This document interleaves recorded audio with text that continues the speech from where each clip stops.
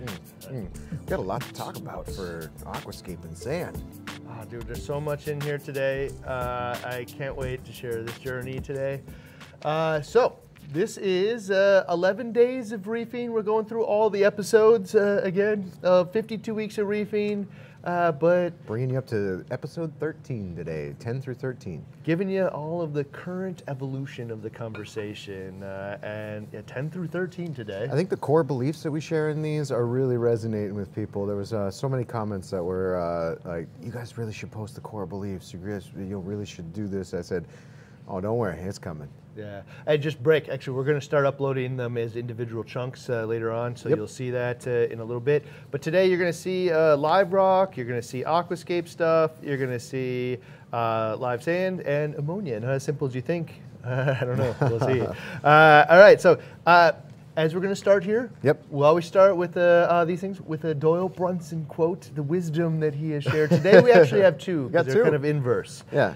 All right, so the first quote of the day that's going to drive most of today's conversation is, failure should be our teacher, not our undertaker. Wow, that's quoted powerful. Doyle Brunson. Powerful. Wisdom. Yeah, failure should be our teacher, not our undertaker. And you hear this out of us a lot, man, because we take a lot of risks, we take a lot of chances, we explore new lounges, we get shot in the back as trailblazers all the time. Yeah, we had that. But we find new things, man, and we're excited about them. We had that conversation a couple days ago in that episode. We were talking about how much we actually enjoy failing. Just it's exciting to fail. You know, a lot of people shy away from it. It's funny, man, because I got 12 tanks I've set up now. We're testing biome and cycling. You can follow my channel if you want, or the Facebook group. But the thing about it is like, so 2 of the fish died in one of them because ammonia spike. And I saw some comments in there like, well, I'm not watching any of this now because you guys already failed. If you killed 2 fish out of the 24, it's already done. Like, I think you're missing the point, man. I think you're missing the point here totally. And what had happened is like a sponge died, man, and rotted in the tank from the Gulf rock, and it caused an ammonia spike. And tragically, I mean, we're using bred clownfish and the culls for a reason. But like, I don't know, man. You can't look at those things a lot that way. All right. So Doyle Brunson also has the inverse quote, right? Yep. I'll let you share. Okay. He says, I know I'm fortunate to have played at this level, and I still win more often than I lose. That's the nature of reefing, man, and doing anything difficult that most people can't do. Yeah. If reefing was easy, dude, like, none of you guys would be special, I guess. Right? We wouldn't be special. Yeah, because like you're taking a slice of Fiji and you're growing it in your house, man, and you're doing it for many, many, many years. I like that. I really like that analogy of having living people and things in space. Yeah. It's like, that's a very, very hard thing to do. Keep people alive in an environment and provide everything they need for it. This isn't a hamster. It's not a goldfish. It's not even a dog or a cat, man. This is a rare and unique pet, man, that is challenging. And so when you have these 2 quotes that are inverse of each other, failure should be our teacher, not our undertaker. Let us know, man, if you agree with that. Also, I know that I'm fortunate to have played at this level and still win more than I lose. Are you happy with that? Do you have to win every time? I saw another quote recently, which is,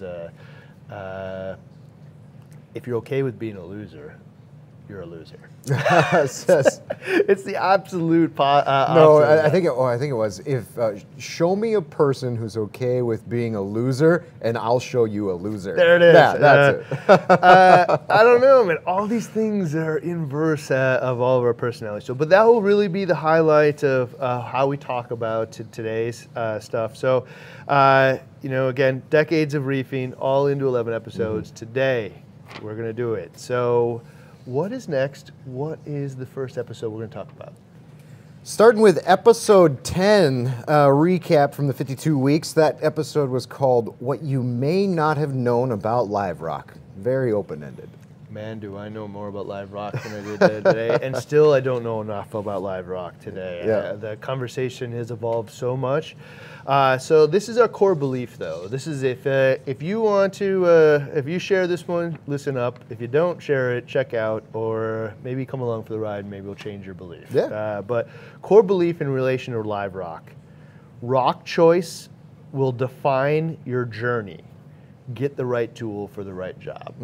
There isn't a best option for all applications here.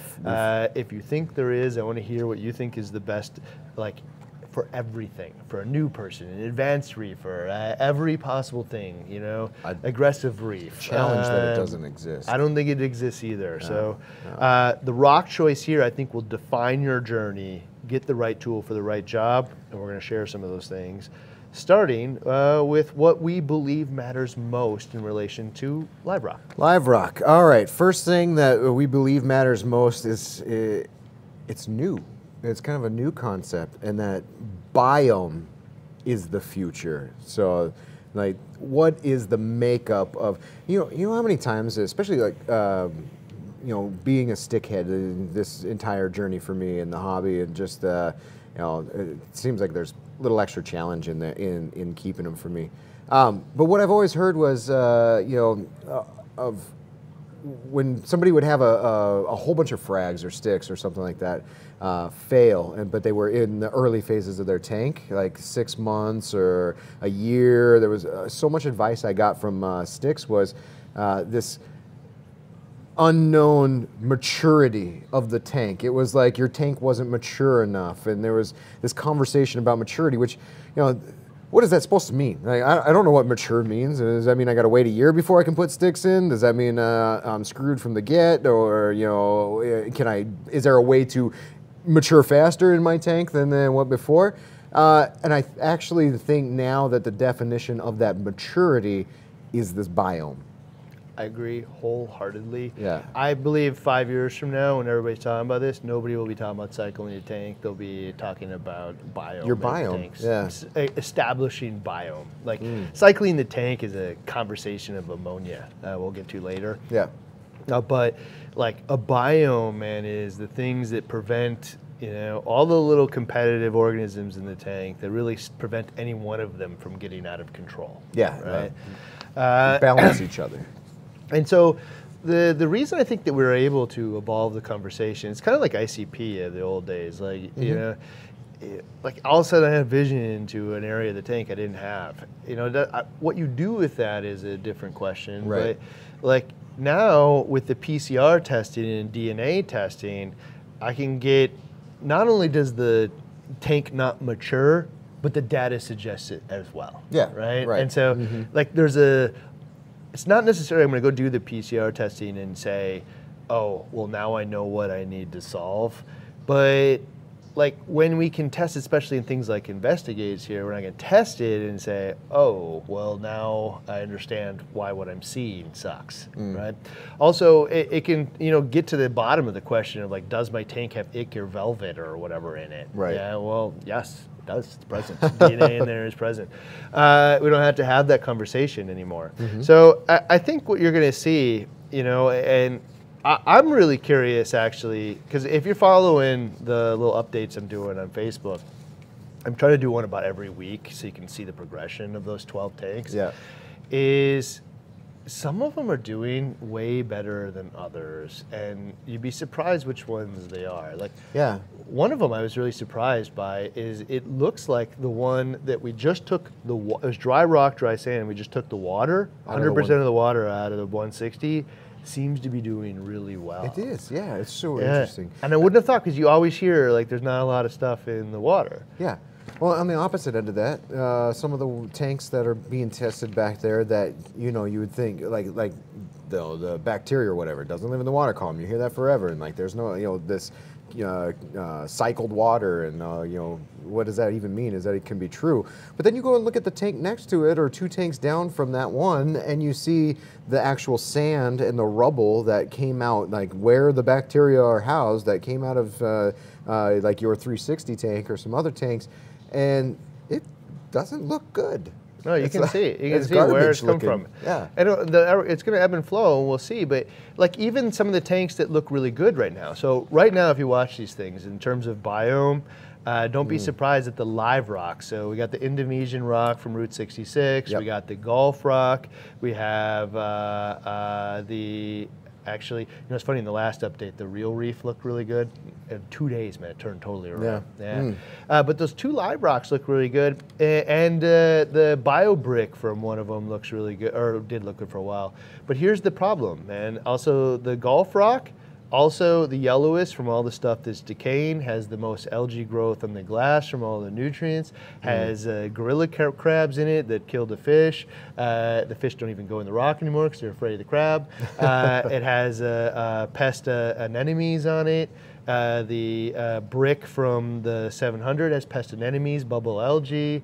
I think the first one's going to end up with bryopsis in it. Oh, like the so. coral only has bryopsis in it. Yeah. It looks to me like the one from the what do you call it, the Indonesian rock. So, like biome is not just like some bacteria. It's so many things. And you're going to see that in these PCR reports. So check it out. Okay, so the next thing that we believe matters most is we're going to give some distinct advice here. Like you could debate this stuff. I'm looking for the 80-20s, the highest percentage paths, and I can't wait to hear what you guys have to say.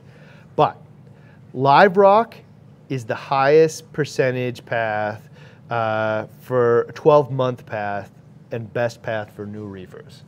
So, if you want, I could see this.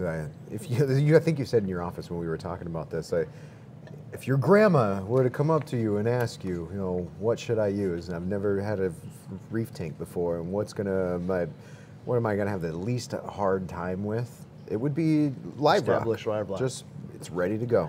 Yeah, and that's showing right now to be the case as well. Yeah, you're going to get Aptasia or pest anemones. Yeah, you're going to get bubble algae. Yeah, you're going to get all these other things. But I'm also going to have a beautiful tank for the first 12 months. Right. I'm going to get my feet wet. I'm going to be success. I'm not running into dinos. I'm not running all this garbage. Okay, so I'm going to repeat it again. Live rock, meaning rock that you got out of the ocean, from Indonesia, from Bali, from wherever.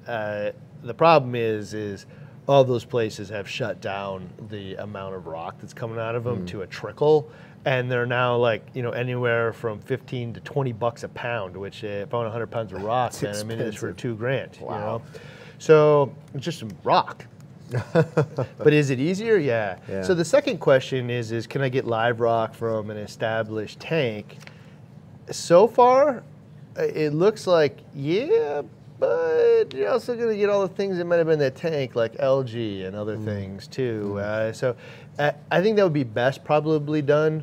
Like when you see it at WWC, those big vats of live rock, and they're sitting at the end of the systems, not necessarily in light. And so like you're getting all that biome, but you're not like all the photosynthetic garbage isn't in there. And it's really cycling for a really long period of time. So yeah, but if you're asking me from the first 12 months, I just want to be successful. I just want to have a really nice tank. I don't want to crash it or come up with so many challenges that I end up pulling my hair out and, this hobby was not for me. After eating flatworms and little red bugs are not a concern for your first 12 months for most people. Like, they probably aren't even doing SPS corals in that case. Like, and Aptasia can be beat or at least fought back. Actual live rock, probably the best. What about the next one? Next one is purple rock is a higher percentage path for new reefers also. So that it's almost like instant tank look, because when you did the 5-minute guide and we pulled real reef rock, took it out, put it in the tank, filled it up, put corals in it. That all happened in like a day or 2 days, and guess what? Turned out all right. And it wasn't bone white, nasty, covered in brown over the, like we turned the lights on, and even after a week, after 2 weeks, those tanks still look good. I was in the lab like inspecting the rocks yesterday, and I was looking at the Real Reef one. It's, purple rock that's been soaking for months in some vat somewhere. Yeah. I'd love to go there and see how this works. But it's an artificial rock, and we saw little specks of brown in the sand, and that has since immediately taken over the whole sand. Yeah. But here's the funny part is, if you look really close, that brown crud is actually on the rock as well. You just can't see it because the purple hides it. And so there's this brown film that grows over something white like a reef saver, and I can see it really easy. Even just a really thin brown film I can see, but a thin brown film on purple rock I can't see. And here's the thing, is in a matter of weeks to months, it's all gonna go away anyway. Mm. So if as a new reefer it's there, but I don't know it because I don't know what to look for, and it just comes and goes and I never even saw it, boom, that's a win. I actually had an interesting conversation with Elliot at Marine Collectors the other day. You were there actually for that conversation. Oh, with the fish, yeah. Yeah, and I was like, well, so should you just watch the fish when you put it in? And he's like, well, part of me wants to tell you to not even look at the tank for 2 days. Put the thing in and then come back in 2 days and see what happened? Yeah, because reefers are so finicky. If it doesn't eat in the first 3 seconds, they want to capture it and put a funnel in its mouth and feed it. If it's looking a little funny, it's capture it, and you just keep doing these things that cause more and more and more stress. And if I have a little bit of brown in there, it's oh, maybe I need some chemi cleanup, maybe I need some carbon, maybe I need some lanthanum chloride, maybe I need something a mad scientist. If for a brand new reefer, if the purple rock just hides the brown film, they don't even know it, and they just cycle back through it, ignorance is bliss in this case. True. So I agree with I this. did that. I mean, in the BRS, on the Ask BRS community Facebook group, and even as a new reefer and stuff like that, I've answered some of those. So many times you see the question pop up with, it's my first tank, it's brand new, I use dry rock, it's white, and then all of a sudden there's this, what's this weird brown spot? What's this brown spot? What's that green spot? What is this big spot? And like you said, a lot of times it's like diatoms or something that you just really don't need to overly concern yourself about, and tear down the tank and brush every nook and cranny and water change until the brown is gone. And 100%, purple rock, you don't even see it. It's not even a problem. Mm-hmm. It's true. All right, so next one though. Pest-free, dry, sterile-ish rock, or aquaculture dry rock is the best for your forever tank. Higher path of success. I'm going to say forever tank, or for an experienced reefer who wants to have 5, 6, 7 years. And again, you can have everybody's had success with, you could put potatoes in the tank and somebody had success with it. But I'm talking high percentage pass. I'm into this for 5 years. I'm looking back and say, yeah, I did the right thing. Yep.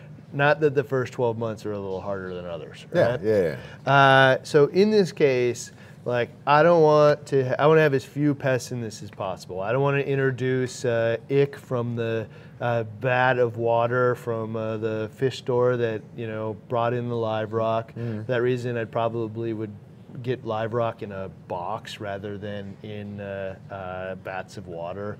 Because, to be frank, man, in that environment, probably that water has every disease known to man, because they can't put copper in the live rock bin. If there's ever been fish in there, it's going to have that in there somewhere. Yeah. So I think that inherently when you think of, we say is best for your forever tank, to me that means, in the back of my mind, that means if I'm planning a forever tank, this isn't my first rodeo. Yeah. I'm not planning my forever tank as a brand new reefer, first getting into the hobby. And there's probably, there's some people out there that falls into. But if you were going to categorize the majority, you're planning your forever tank is not your first rodeo. So all those little brown spots and everything that you fight with that sterile bone white rock.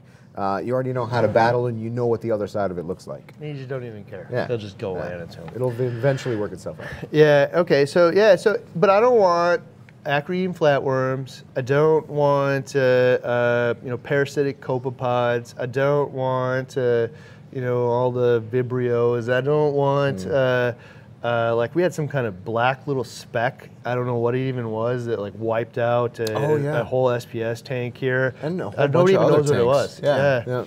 And so I don't want all of these things. I don't want aptasia. I don't want bubble algae. Those things can be beat to some degree, but I just don't want to be constantly fighting this stuff. And some of this stuff will be introduced no matter what, but in really small quantities, and I can fight it, and I'll probably only have to deal with half of them rather than all of them. Yeah. And especially, if you're really setting up like a dream style forever tank, like my recent experience is here. I mean, we're able to fight them back, but there's acrid-eating flatworms in this tank. And still.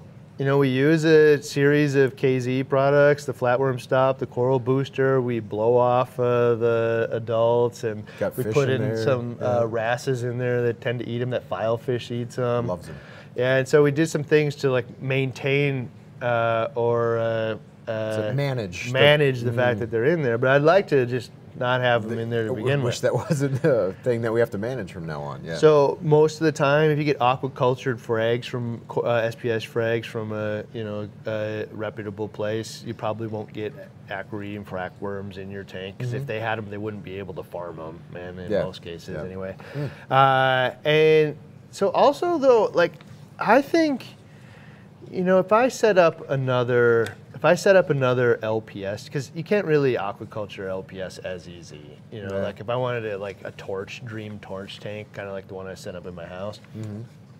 Well, I had problems with like brown jelly disease, and like now there's hundreds of these corals, and it's really hard to like solve it all afterward. Yeah. So I think if I was going to do a wild caught tank, I would put like with Euphilia, I would treat really aggressively for brown jelly disease, and I probably would set up a small little frag tank, kind of like, what was that, advanced acrylics or something? Yeah, the one that we put with the I don't need a fancy system, just a small little system where I can put those frags I got, let them sit in there for a month or two, make sure that they look healthy, they're staying healthy, they're not infecting anything else, and then move them into the tank. But I don't want to take that stuff from live rock and put brown jelly disease into the tank, and then like have to go break out every last one of the Euphilia out there as it's kind of chewing through them one at a time. Yeah. I want to do better. So if you're setting up a forever tank, sterile-ish, pest-free dry rock is probably the best. So that's kind of gets to that core belief. Right rock choice will define your journey. Pests versus ease of use versus does it look good right day one? Does it look good in the end? Also, even things like defining your journey in terms of the NSA. Like I built this really elaborate aquascape. I was going to say you can't do that with Fiji, but we watched Brent actually do it. I wish you had a photo of it. Oh yeah, he did. You know what? I'll ask Brent and I'll put it up on my Facebook, and we'll throw it up on the community tab of YouTube as well. But yeah, there's certain types of rock that I can actually break apart and rebuild into something that I really want to build that speaks to my heart. And I don't care that it's going to look a little brown in the beginning. Yeah. I care about where I'm going, not necessarily the first step of the journey. Next one. Another thing that we believe matters most when it comes to live rock is don't turn the lights on to 350 par day one. So it's kind of something. It wasn't day one that we did it on the 750, but there was from Josh just says, you know what, turn the lights on and embrace the brown town, embrace the suck. So I would say if you're using live rock, it's a little closer, or really, really established rock. It's less important that you hedge your bets, right? They turn it on 350, and if it goes south, man, just turn them off and start over. And you could turn them on to 100. Yeah, you can just doesn't have to be max 350. Yeah, if you're at 350 and it's just not going the way you want, you can turn it back down to 100. You can actually just turn the lights down to 0, let the photosynthetic garbage dissipate over the week, and start again. Gradual turn back up. But like for me, I think if I had to give advice to somebody that was counting on me, I would say start by turning the lights on to something in the LPS range, between 50, 150, probably lower. Let it go that way. Just enjoy the fish that are in there for a month, and add some fish that are interesting to you, so you can connect with your pets, and just make sure it doesn't like get out of hand before you raise the lights up. So start at 50, kind of raise it up to 100, 150, and if you're seeing success, then let it go. So that's actually what I'm doing in my office right now is for the first couple of weeks when I moved the tank over here, I got the fish in, I got new sand, I got the rock for the 360. And so what I'm doing is I turned the Kessels on originally just because I want to enjoy the fish. Now, a week ago, I turned the skies on to about 10%. And I'm going to keep raising it up until I get every week or so until I get into the SPS zone. Once I'm in that zone and I don't have any problems, and right now it's looking spectacular. So once I get in that zone and I don't have any problems, well, test SPS frags, and then when those do well, it's time to just fill the tank. Would be an interesting next experiment on the in the 12 test tanks in the back is this tank starts with light 100% day one. This thing starts with light at 50% day one, and each of them are on like this gradual increase scale, and just kind of see what happens. So the nature of it is without the light, all of the biome that's in the tank is essentially consuming some kind of nutrient, whether it's pulling it out of the water, or it's fine decaying material, whatever it is. It's getting its energy from finding it and consuming it, right? Whereas once you turn the lights on, there's all of this energy that comes from the lights, the photosynthetic energy. There's like this kind of infinite amount of, not infinite, but like really high degree of fuel, of fuel. And then if I go from 50 to 350, man, there's 7 times as much of pouring this fuel on. and it might fuel some things really, really rapidly. So I think about that. If somebody is asking me for advice, don't turn the lights on to 350 par the first day and expect high percentage success unless you got unbelievably established rock. All right, next one. Let's see. Ammonia is more about live rock than dry. Okay, so this is one of those experiments that we never got around to shooting the video for. We probably should. Yeah, we were watching. We tested the cycling some tanks with clownfish. Like fishless cycle or fish cycle or bacterial with ammonia we tried a dose bunch of ammonia. There's a bunch of stuff. So here's the thing: is we never saw an ammonia spike in these dry rock tanks. These are E170s. We threw 2 clownfish in and started feeding it, and we never really saw any ammonia in any of them, right? And to the point where we're like, what is going on? We're testing, with the Hawk. We're testing with the hobby kit, and we're just not seeing any ammonia in these dry, sterile tanks, right? And then we're like, all right, well, let's kick it in the butt and add 8 clownfish. And we still didn't see any ammonia from these things. Now, recently though, we put live rock in some tanks as part of our cycle biome test, and ammonia skyrockets on the 2 live rock ones because they have decaying organic material on them. And I couldn't help but wonder from that moment, is all of this conversation about ammonia not about the fish and the food that we add to the tank? Because maybe that's manageable as long as you're not dumping tons and tons of food or tons of fish day one.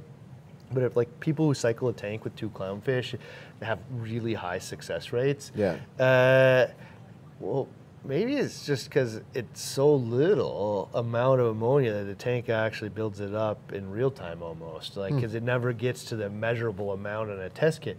But if I used live rock, this is the stuff that we all grew up on, Fiji rock that sat in a box, it was in a boat for a month and then stored somewhere, shipped somewhere. It was been out of the ocean for 2 months, man, wrapped in newspaper. Stuff's dying. When I put that in there, all kinds of stuff is dying and turning into ammonia.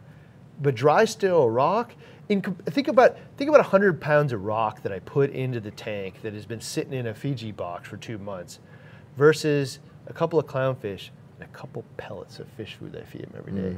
Totally not relevant to each other at all. So I think we're gonna go dig back into that experiment. Maybe we'll even repeat it.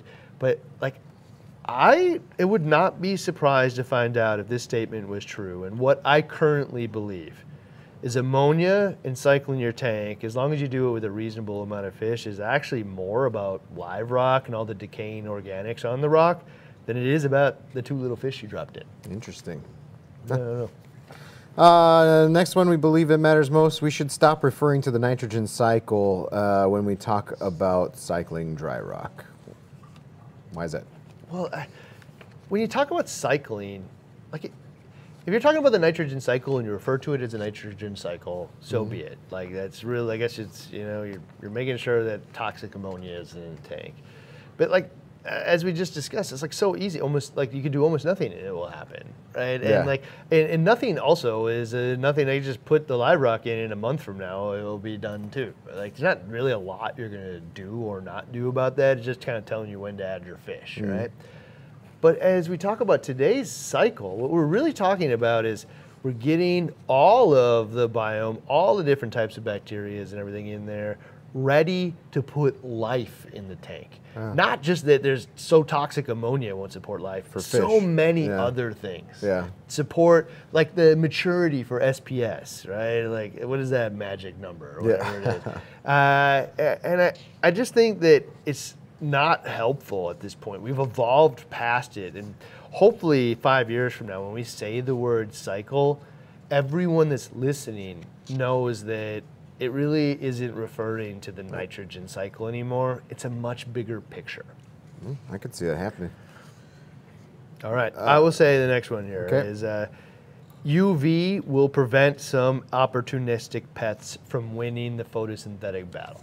Yeah, well, this one we found out on the 750. Yeah, every time we've plugged in UV now on different tanks, 750 was one of the biggest ones, where bare bottom tank, brand new, lights are on, we're embracing the brown, and bacteria bloom. All right, let's put a UV sterilizer off to the side, bacteria bloom gone. All right, 750 now has dinos. Let's put the UV sterilizer back on and black it out. Gone, done. And so you think about when you're starting the tank and some of these opportunistic pests like dinos and maybe it's in cyano and things like that, bacterial blooms. UV sterilizer is more than just, you know, at this point, it's not just a tool for managing the ick in your fish or managing disease in your fish. It can actually help with the tank as a whole. Yeah, we thought about this originally. Like when I started the hobby, it was all related to like fish parasite and stuff. Now this is a super common tool to either avoid altogether or treat ongoing issues like bacterial blooms or dinos or all those other things that many of them are photosynthetic, right? And so like dinos, that you'll know whether or not, for the most part, whether or not UV will help solve this problem for you, because at night they actually dissipate and go away into the water column, right? And then they fill, and the lights come back on and they form these clusters again. Well, if they do that and they go back in the water column at night, their photosynthetic organism that's in the water, we can sterilize all and they'll stop replicating tomorrow. And so the problem like goes away almost instantly from something that is very difficult to disrupt in any other manner. And so just a solution to a really difficult problem that many people have. So UV, especially if you're using dry rock, in many cases will prevent some opportunistic pets from winning. And you know, those, what we did actually on the 750 was add in the hang, not a hang on the back, we kind of made a hang on the back essentially. Yeah, just piped a pump down over the side, threw a UV sterilizer and back over the edge. Yeah, so like we didn't install the UV permanently, we just tried to solve today's problem, right? So threw the pump over the edge, just dangle it in the tank and then have it go back in and solve the problem, take it off and you're done. And if you ever need it and have the problem again. And that one kind of ebbed and flowed and finally we just installed it permanently. But for, and that problem's gone permanently as well. Yeah. But like we were talking about it actually in the yesterday about the little hang on the back ones now. Oh, the UV, yeah, aqua UV. Generally speaking, I wouldn't use those for protecting my fish unless it was a really small system, because it probably isn't going to have the right contact time. But to solve something like a bacterial bloom or a dino issue, perfect, man. Hang it on the back, get it going, solve your problem, turn it off, and put it away. You know, it's just a tool to be able to solve it, and really easy to do. If you're having those kind of problems today, I could order one of these things. I could solve my problem by next weekend and be done. You know, like, why am I keep fighting these problems? You know, so there you go. Kind of hit this next one already, but if you have problems, turn the lights off. It's a reset button. Especially all of the stuff that starts to grow after you turn your lights on, meaning that they're all photosynthetic pests and problems. Stop fueling them. Turn it off. This doesn't really apply probably to a lot of the people that use live rock, and you're on a different journey. But if you're using today's dry rock, which is what most people, 90% of people will use, if you're running into a problem, then you know what? Just turn the lights off or way down, and you will probably alleviate that problem. If you don't have corals in there, it doesn't even matter. You actually then even turn the lights on only to the period that you're actually home. Oh, you know, and like that might even be a generally good idea anyway, to prevent like algae and stuff growing on the glass. You know, the fish don't necessarily need that light in many cases. So like, or it could ebb and flow. It could be on during the day, but at 10%. You know, and a little different for your viewing pleasure later. So if you're having those problems, don't be afraid to just turn the damn lights off, man. And like, that's why you don't put corals in many cases immediately, is because it gives you that tool and the ability to just hit a reset button without worrying about a lot. This next one was WWC from the, you know, we talked about mentors yesterday, and Josh being one of the mentors there. And you know, one of the lessons that we learned from WWC was utilitarian fish, and using them as like the fish are a better cleanup crew than when somebody says cleanup crew to you, what do you think? And for me, it's snails, crabs, red legs, blue legs, trochus, all these different types of snails and crabs and whatnot, urchins maybe. But actually your bigger cleanup crew, the more effective cleanup crew is the fish that you choose to put in there, specifically tangs. So, you know, Josh says the thing we believe the most here is tangs are the solution to fighting algae on new rock. We've seen it time and time again. We were doing UV sterilizer experiments where there was a tang in there, and the tangs were eating up a majority of the algae on some of those experiments. But any other tank that we've started around here, throw in a tang, and there you go. The fish are able to swim around and grab it everywhere. So they'll grab it in the glass, they'll grab it everywhere. So and it's their job. That's what their intent. The natural behavior is to constantly pick at rocks and eat algae. Well, there you go. Why wouldn't you put that in your tank as a tool? Yeah, like so your yellow tangs, your purple tangs, your bristle-tooth tanks, the whitetail tanks, all those things are going to change the trajectory of your tank, especially in the beginning. So if your rock has algae on it, so be it. Okay, I said this one earlier too. I prefer boxed rock out of water versus over rock that's in a holding bin at a store. You know, and that one's probably controversial a little bit, but like if I were going to get live rock, I don't want it in a system that's been exposed to, I want it to be exposed to as few pests as possible. So, you know, like judge that for yourself. Or like stores are all different. When you go to that store and it looks like it's probably been exposed to everything known to man, it probably has. If they have shown you the lengths that they've gone to make sure it isn't exposed, then hey, that's probably one of the best places to buy it. But I don't want to buy live rock that I know that like literally has been exposed to every last disease known to man in that system, and it hasn't been ever shut down in 10 years. You know? So, you know, consider that as, you know, your different destinations. Believe matters most about live rock here. Another one is purple looks best day one and hides mistakes. Like the second time we said it, and it's true. Like we've found this in the 5-minute guide. So the Real Reef rock is probably the best example of that. This one actually here too. That was this like Walt Smith rock. 2.0. Yeah. I don't think we sell that anymore. But the Real Reef one, it does cost more. It's man-made. It's you know, like turned purple. So it is more work than just collecting some rock off the ground. You know, it's mining some rock out of Florida. It is more work to produce and it has a cost to it, but that cost can actually result in a much more pleasurable first year. So, you know, decide for yourself which one of those things is most important. And one of the things I think we're going to find here too is when, this is actually ties into something we said earlier, like the tank that has just the water out of the 360 in it, dry sand, dry rock, and the experiment tank that we have is doing really well. Like makes me believe in biome in a bottle more than ever. So yeah, like I don't know, we're gonna, the next evolution of these experiments is we'll go back and like look at all the commercially available biome in a bottle, different bacterias you can dose and stuff. We'll test them both visually but also with the PCR testing. Yeah, send it to the PCR. That's I can't wait for the PCR results for all of these different tanks, just to like put them all up on the wall and go, huh, and draw a whole bunch of conclusions. So the reason that we're doing all these experiments is because this is a piece that I feel like we haven't as a hobby identified yet, which is how do I get the best of both worlds? How do I get the dry, sterile rock that I can work with and aquascape really well without, you know, like I can't aquascape wet rock, it'll just dry out and then the whole purpose is gone. Yeah, exactly, right? yeah. Or like I can't do really elaborate aquascapes. Yeah, you can't do an HNSA with it. Yeah, so how do I do that? How do I avoid the pest? But how do I not also run into all those problems?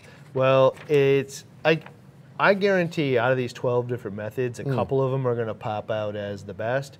And then when we go to the like biome in a bottle stuff, and then we can kind of combine the different methods into one, I'm pretty certain that we're gonna find if you did it this way, 95% of people would have a flawless first year. We would end up coming back to this episode and changing what we believe matters most and getting rid of the live rocks, the highest percentage path for new reefers, 12-month plan. Purple rock's the higher percentage path of new reefers. Pest-free dry rock is the best plan for your forever tank. If we can come in through and say, you know, expand the conversation about biome and how important it is, and then find the solution to biome where it doesn't matter what rock I choose, specifically the pest-free dry rock. If I add this biome in a bottle or I diversify my biome from day one, no problems. Okay. Or very, very little problems. So some hard lessons in relation to what you might not have known about live rock, starting with the first one. I personally didn't believe in copepods. It's just something that just showed up on its own and not going to do anything about it. You know, and we're all jaded by our experiences, right? So like my first experience was this Gulf rock, and there was like, I could put a flashlight out and balls of copepods would follow it around at night. Yeah. There's so many. and so like, and I know that you can't really even prevent the copepods from coming in. In fact, I saw a salt test many years ago that Eric Bornman did. They autoclaved the tanks and somehow copepods still made it in just from the salt mix. And like they found copepods in these tanks. Like, and then I sat through a seminar at one of the IMAX, and one of the people that sells copepods for a living, somebody stood up in the crowd and was like, asked the question, is like, you know, don't you feel like a little shame for selling copepods because these things will just populate in your tank on their own? And she literally stood there and said, I sell these things because people will buy them.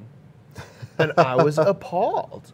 And I'm like, you should be so ashamed of what, and I can't believe, at least you owned it, I guess. Yeah. You know, I don't know. But you said you didn't believe in them. Does that mean you've changed your ways? I have changed my belief structure now, is that like, I think that it's true that the copepods will replicate on their own, especially in a world where 90% of us back then were using live rock. They're coming on the live rock and they were going to populate no matter what. They're still going to come on your frag corals. The frags, they're going to find their way into the tank. I don't think you could prevent copepods from entering your tank even if you wanted to. Yeah. So that was the way I thought about it before. But now I'm thinking about it is desirable in the beginning. Like, so the question is still, when do you add them? But like in the beginning, because I feel like copepods now are actually part of the cleanup crew. Tiny little microscopic guys are running around eating organics off of the rock all day long, the same way that the tangs do. Yeah, your tangs can't, so they can get to places and size of materials that nothing else in your tank can. Even a snail, you think about a snail and it's limited in its mobility because it gets stuck in crevices and they can't get deep inside. But these little copepods, that's exactly where they live. The copepods are going to, like, their population is going to be based on two things. The amount of food that's available, meaning the amount of organics that are growing on your rock surface, as well as predators. And if you don't have a mandarin or like certain types of wrasses, a lot of times there's, I mean, a copepod, like people often think of it as like an amphipod, which is like a little teeny shrimp that you can look at. The best way you can see a copepod is go look at your glass and look at all the little white specks. And once in a while, one of them will move. Yep. It'll just jump a little bit, and it's like a little microscopic ball that you can barely see. These things are actually living all over the surface of your rockwork, eating the organics off. And so, like, now I think that you should find a way to interject these things as part of the biome up front. Yeah. Right? And so the question is when, and I don't think it's actually the first day you set up the tank, because there's actually no food for them then. Like, there's nothing growing on this rock surface, so the ones you add will probably all just die. So when Browntown starts coming? Well, what I'm thinking is, like, you run the tank, you know, for some period of time. You got your fish in there, you've been feeding the corals, there's probably some little slime coat or something that's starting to grow on the rock. And then the answer is, should I put the copepods in before I turn the lights on, or like really quickly right after, when definitely when the photosynthetic energy comes in, all of a sudden there'll be stuff on the rock for sure. And it's a chicken the egg that I'm not 100% sure on yet, but if like my grandma asked me, man, should I add copepods? I'm gonna get past like all the stuff that I felt before. With dry rock specifically, I think getting like a booster population of this stuff, especially if I'm not going to add corals immediately, will help increase the percentage rates of success for anybody who does it. So Algae Barn sells those little bottles of the things. They have all different types too. Tisbees, and they've got like the 550 blend and all this other stuff. Yeah, that would be a hard lesson for me. Eat some crow, learn some lessons from these things, and yes, every tank will eventually get them, but so live rock, I definitely wouldn't add them. Dry rock, biome, easy path to cycling, probably worthwhile. Dump some copepods in there, see what happens. Yep. Another hard lesson learned in live rock is that all pests with various degrees of life, the pests. So there's various degrees of live rock. Oh, so okay. like there's live rock, like real reef. Well, you know what? There is definitely... There's algae on there. Yeah, there's algae growing on there. I've seen it. I mean, it's just visual when you unpack it in some cases, right? Exactly. When I unpacked the Indonesian rock, there's definitely like algae on there. It looks like brasses to me. I'm not sure. We'll know probably in a matter of a couple of weeks as it grows a little larger. Definitely in the other type of live rock. The Gulf rock, now various gorilla degrees. crabs and aptasias that are in there and whatnot. Yeah, ocean aptasias, they look different. Yeah, I mean, this is rock that has been pulled out and shipped to you in a bag of water, you know? Yeah. And so for me, when I got mine the first time, man, I had bristle worms that were as big around as my pinky and this long, man, living inside of the sponges. I had 8 million gorilla crabs to the point where I stopped trying to take them out. There was mantis shrimp everywhere. And to be honest, I wish I would have just left the mantis shrimp alone. They were tiny, and they say you can break glass or something. I don't know. They never bothered their glass. They were just cool. But there were... not parasitic copepods, but the ones that attach to your fish. I'm spacing their name, but they look like little millipedes that attach to the fish. Somebody will know. Somebody will know. There were all kinds of. There was in the beginning. I've never seen this again in my whole life. The first day that we put it in there, I walked up and saw it at night with the flashlight, and the centipede-looking thing ran through the tank, and I'm like, what the hell is that? That's why I want live rock so bad. And I never saw it again, right? cool, but also the sheer volume of pests. So, you know, think about the different stages of pests. So if I had live rock that came out of the ocean in bags of water, everything's game. Every disease, every centipede, I don't even know what the hell that thing was called. Isopods and whatnot. Isopods, parasitic isopods. Like I had those on my fish, by the way. They would attach to them during the day, and then they'd fall off at night. Came from the rock, you know. And so, yeah, when you think about it that way, and then you think about, okay, well, I got it from the fish store. Well, the fish store has whatever was in the fish store's water. Yep. Probably not as bad as, they're not going to get 8 million gorilla crabs and you know. No, but various algae, dino flagellates, all kinds of stuff. Yeah. Okay, now rock that is basically dry in a box, whether it be Indonesian or real reef wrapped in newspaper, it's probably been sitting there for 2 months that way. Well, gorilla crab's off the table, mantis shroom's off the table, isopods are probably off the table, ick and velvet are probably off the table, but algae will make that trip. Yeah, right? So you pick the less of the evils if you want to go down that path, right? Yeah. So like a lot of people are like, oh, more live. Well, yeah, more pests. And it's like the pendulum that swings back and forth. Yeah. Decide what matters to you and pick the thing that matters, right? Okay, the next one, hard lessons. And this one, like when I started, nobody ever talked about dinos. Wasn't even on the radar. I can't remember. I can't remember it either. It was all like GHA and your standard hair algae and all this other stuff. Was a big problem. Yeah. Now, dinos are like an ongoing thing for a lot of people. It is a lot of people's problem. Right. And I wish it shows up out of thin air, it feels. By the way, we have a 5-minute guide on beating dinos. If anybody watched that, you would beat it. It'd be done. You know, like there's some things you need to do, but if you did them instead of, and this is kind of that piecemeal reefing, if I like search for all the things and here's all the answers, well, here's the 2 easy ones I really want to do, well, don't be surprised when those don't work. Yeah. If you really think about it and approach it holistically, you will solve it. And is it a little bit more work?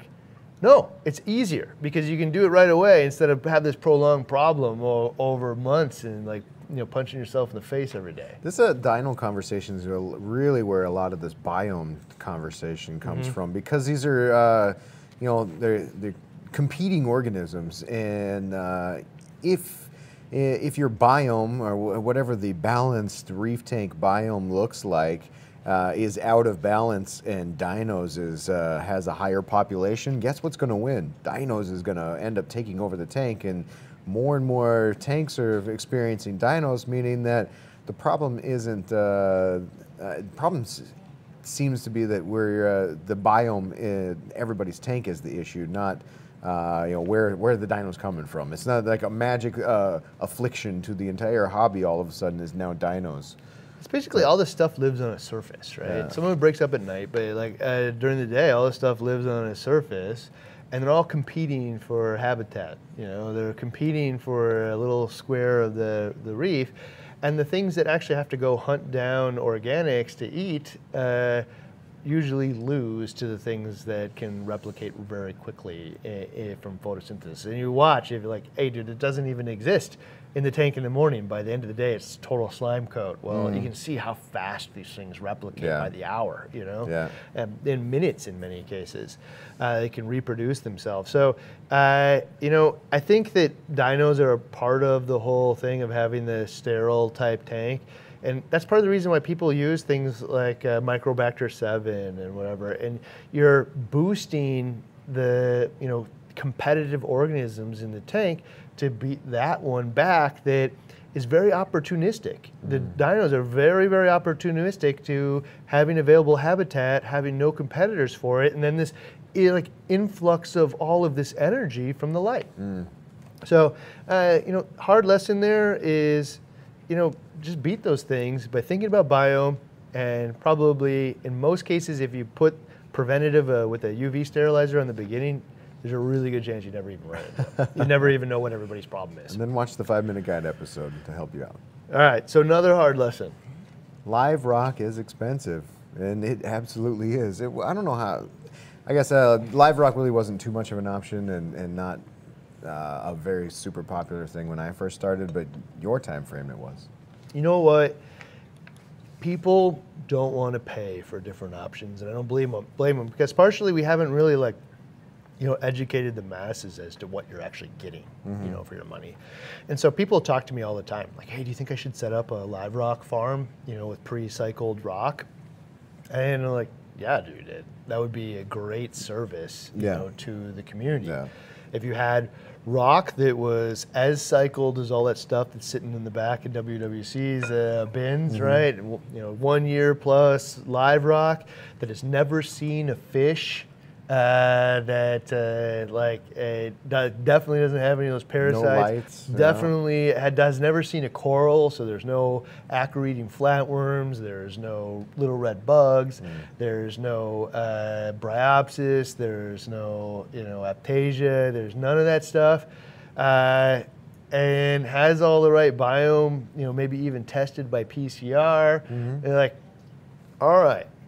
Well, that, man, is super, super valuable, and I actually want that more than I want the live rock that comes out of the ocean. Then you have to explain why the value is so worth, like, the price. Like, look, that's the nature of it, is setting up a farm like that and then paying people to operate it is more expensive than most people think. You just think like, oh, you're just gonna throw some rock in a bin. Like, yeah, I got a horse trough and throw some rock in there, some power heads, and good to go.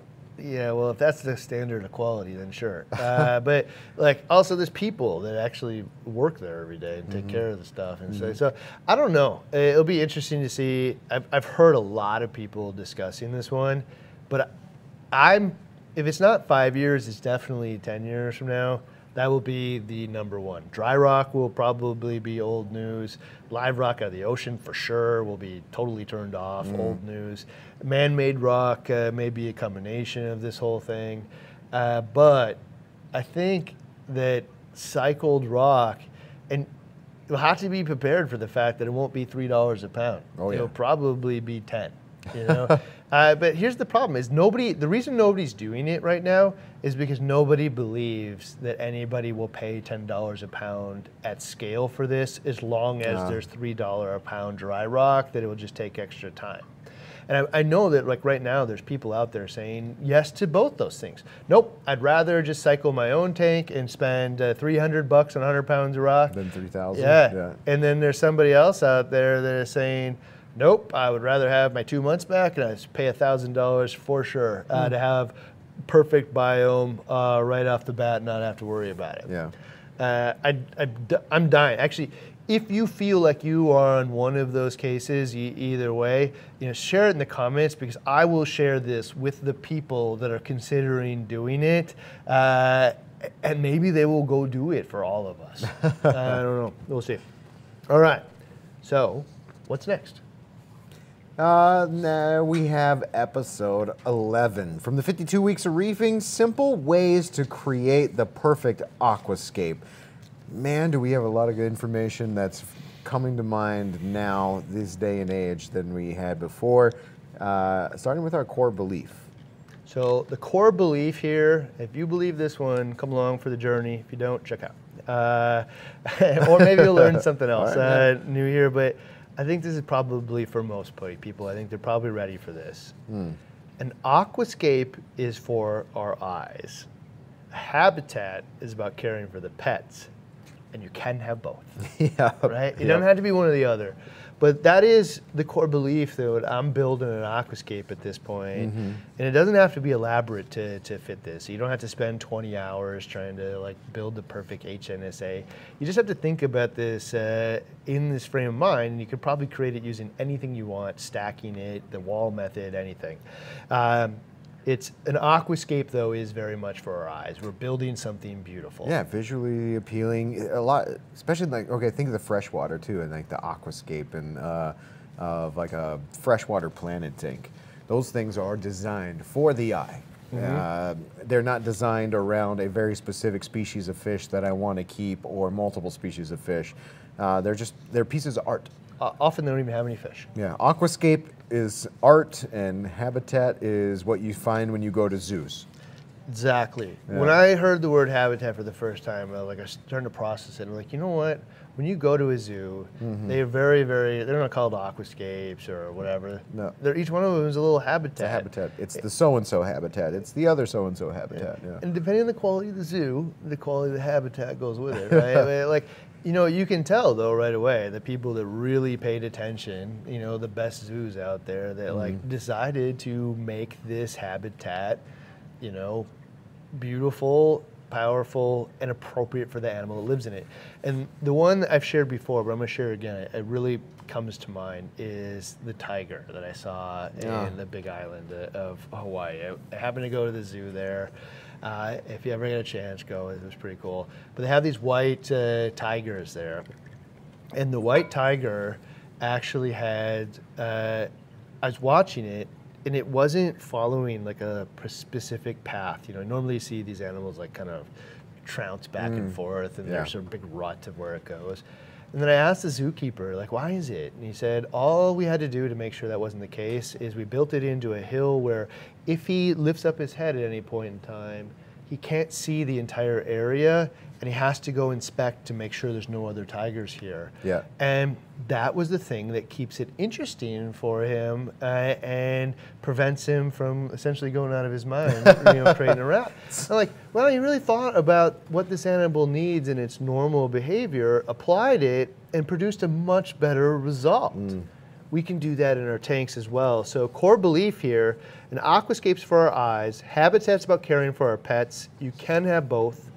What do we believe matters most? First thing we believe matters most about the perfect aquascape habitat means safety and shelter. So both of those. It's not,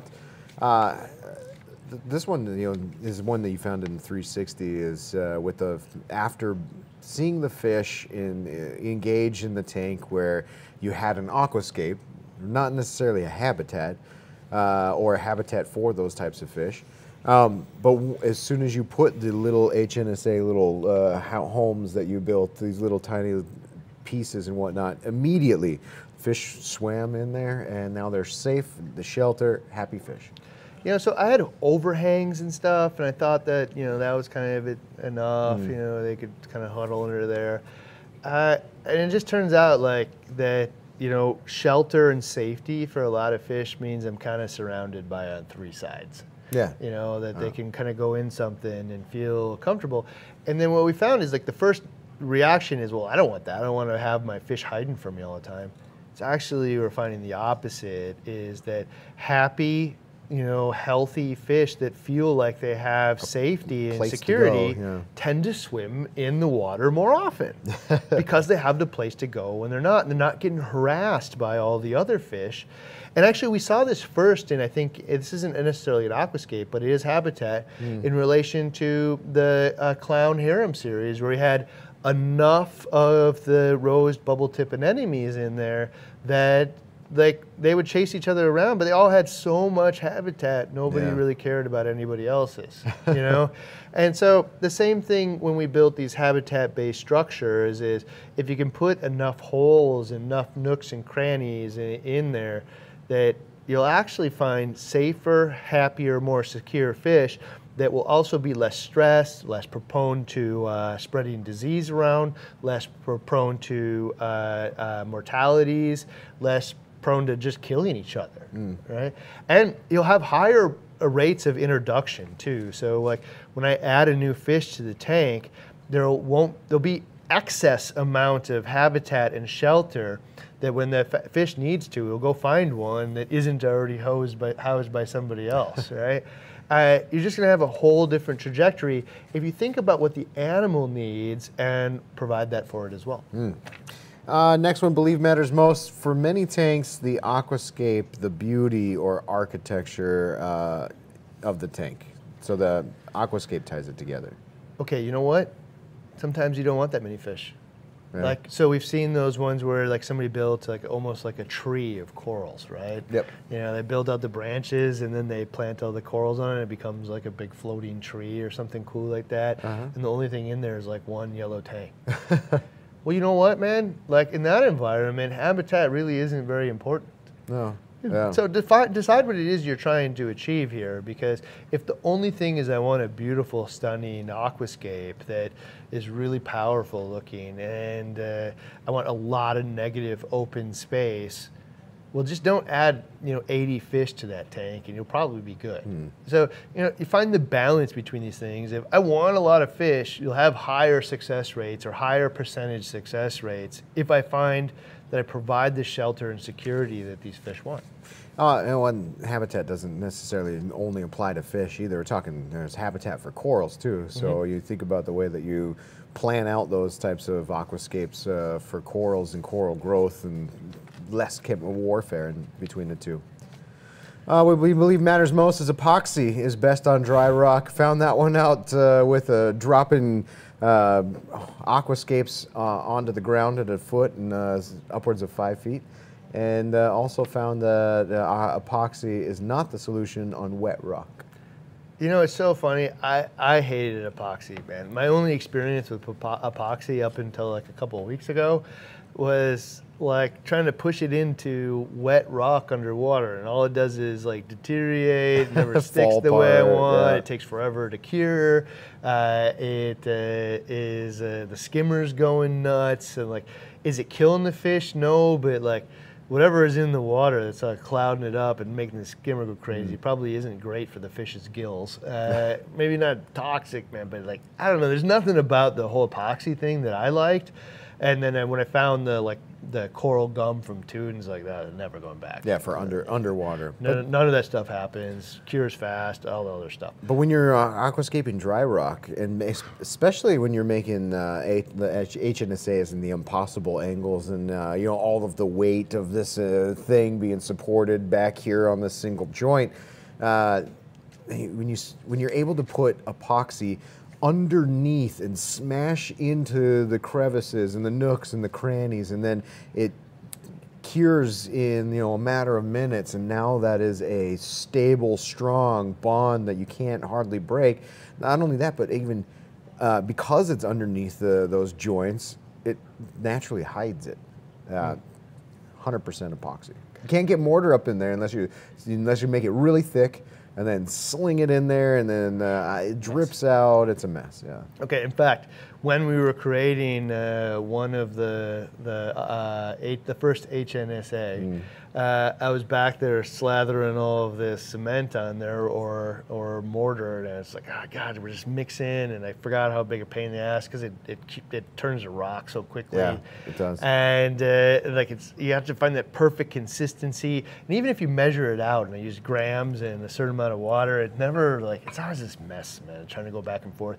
I'm looking for this perfect peanut butter thing, because if it's too dry, it gets crumbly, it's too wet, it's sloppy. And I'm like right in the middle of starting that, I'm like, oh God, I hate this.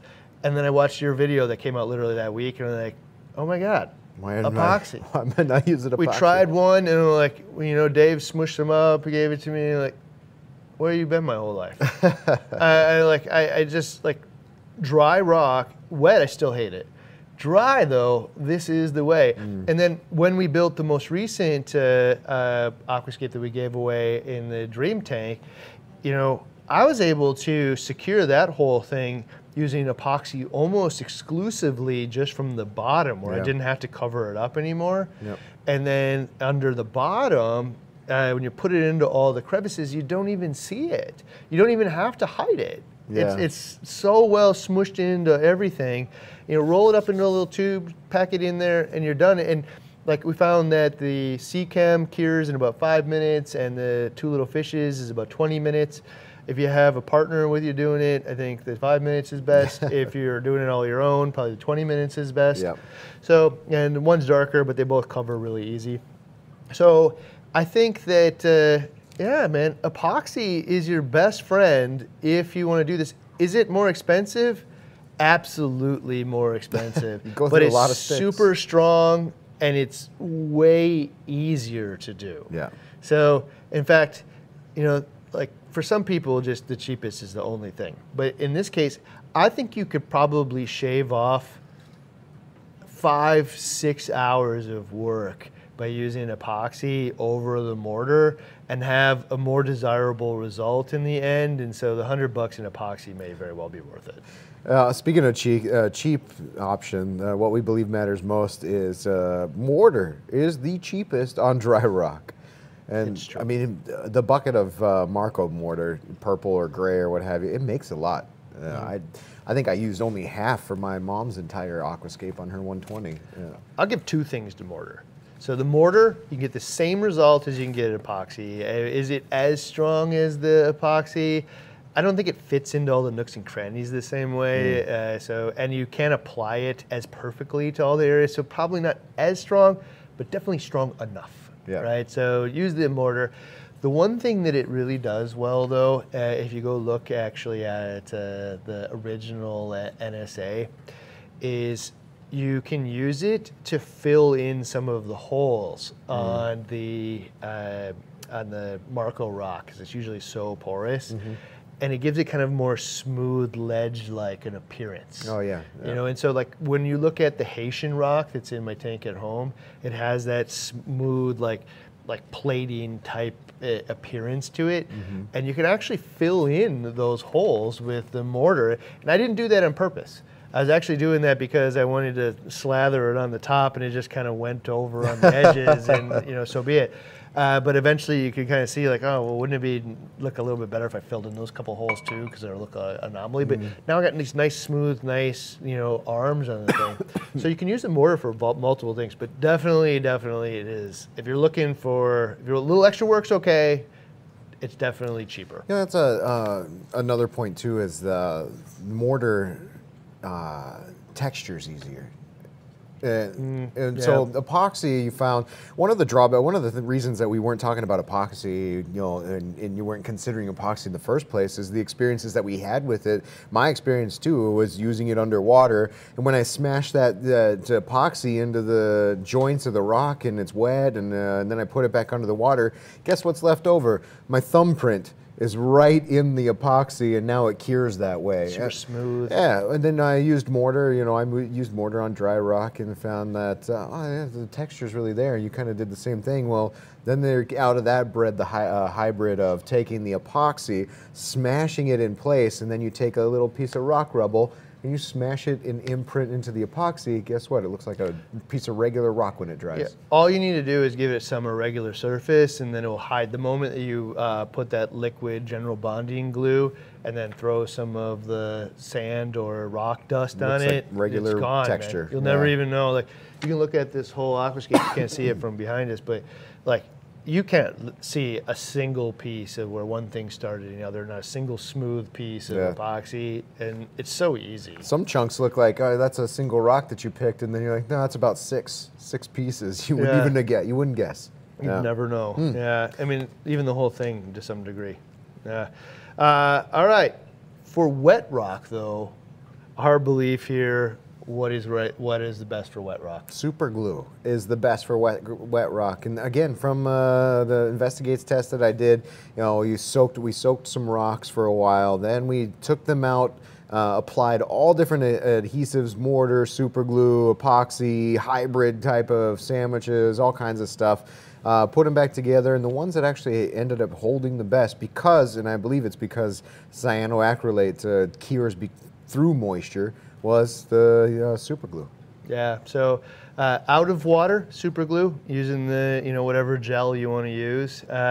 Underwater, make sure you don't use bottles, because if you let up on it a little bit, it'll suck water into it. There goes your whole bottle. Yeah, the whole bottle's ruined. What you want to use is the like 20-gram tubes that, you know, when you squeeze it, it's like the little aluminum tubes or whatever they are. Yep. But yeah, if you're going to do aquascaping, I will find not only is the super glue stronger for wet surfaces than epoxy or cement, but it also hides much better, because you're not going to come back and cover it in dust or whatever, right? Glue, and you're going to go through those elaborate steps in wet rock.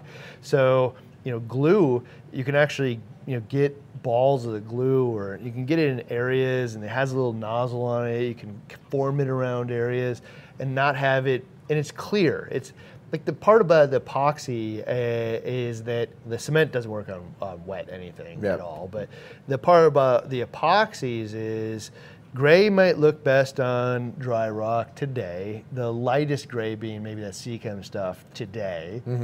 But eventually the rock is going to turn purple, and then the gray doesn't look good. And a lot of times the coralline doesn't grow on the epoxy walk quite a while. Yeah. And you just see this, and if you see use a purple purple on white rock looks ungodly awful. I would never in a million years And you have to wait until it catches up. It just, I mean, for the next 2 years, all you're going to see is just, ugh. Yeah.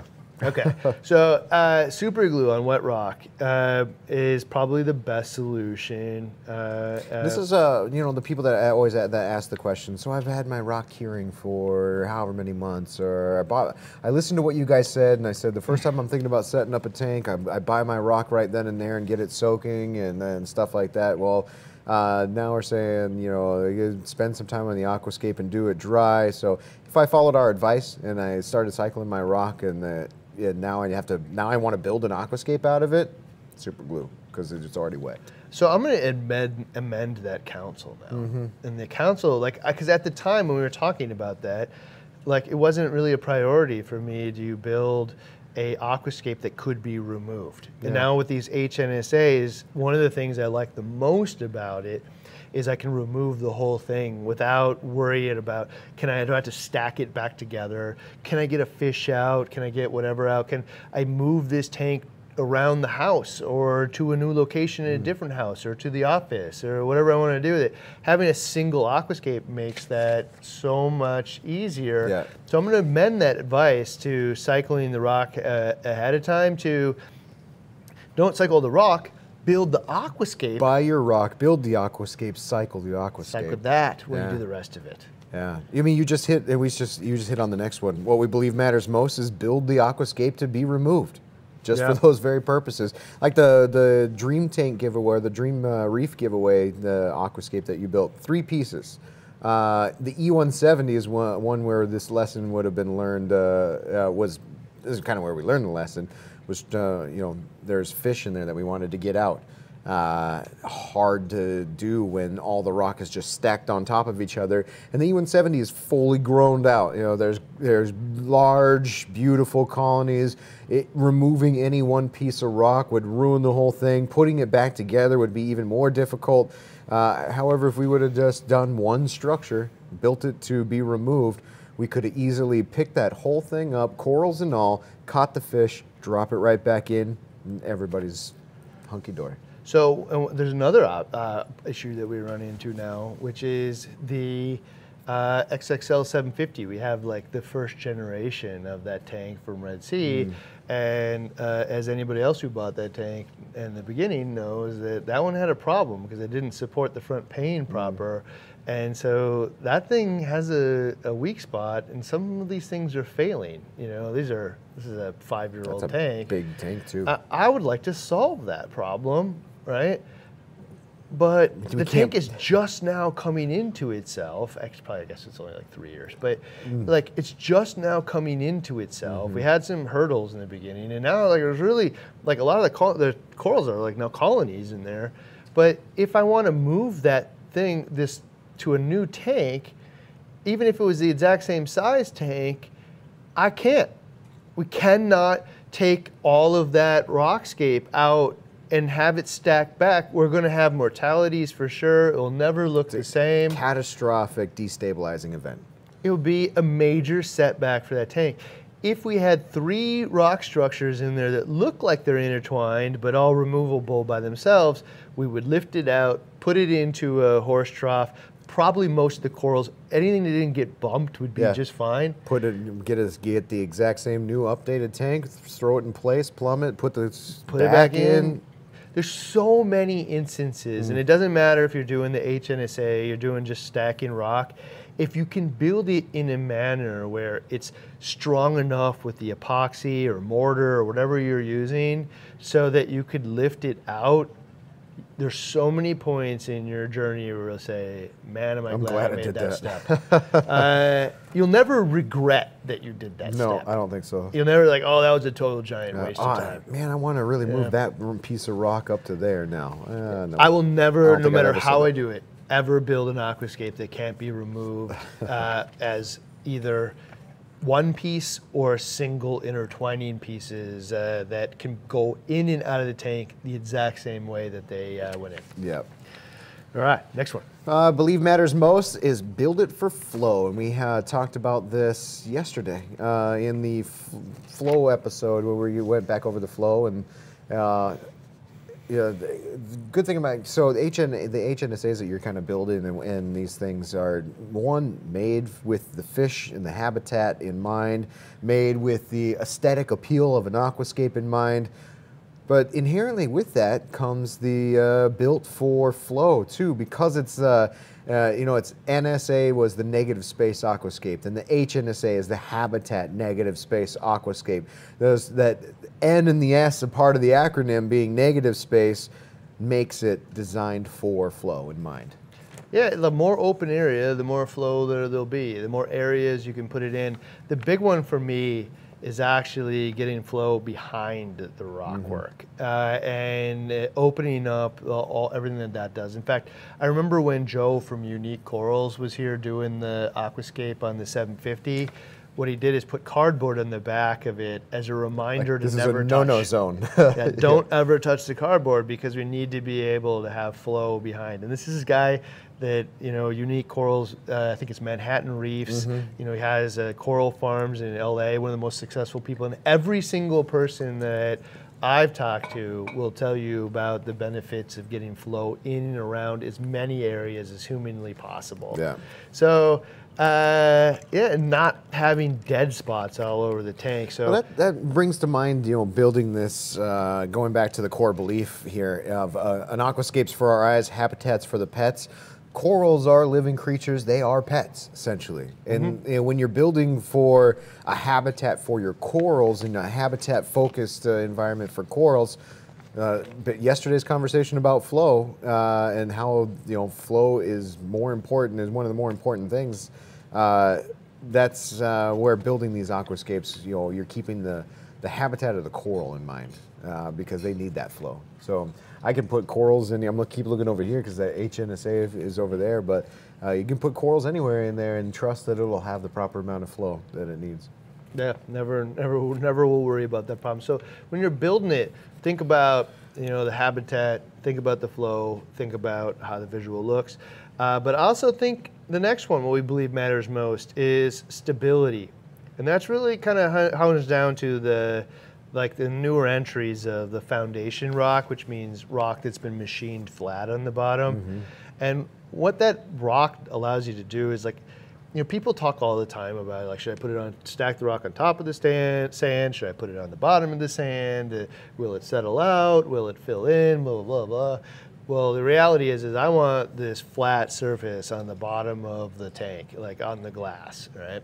ABS. Yeah, or ABS, whatever. I want it on the bottom of the tank. I want this, big flat surface that doesn't rock or roll, and the bigger the better. It'll attach on one area. This foot will act as a lever to hold all the weight.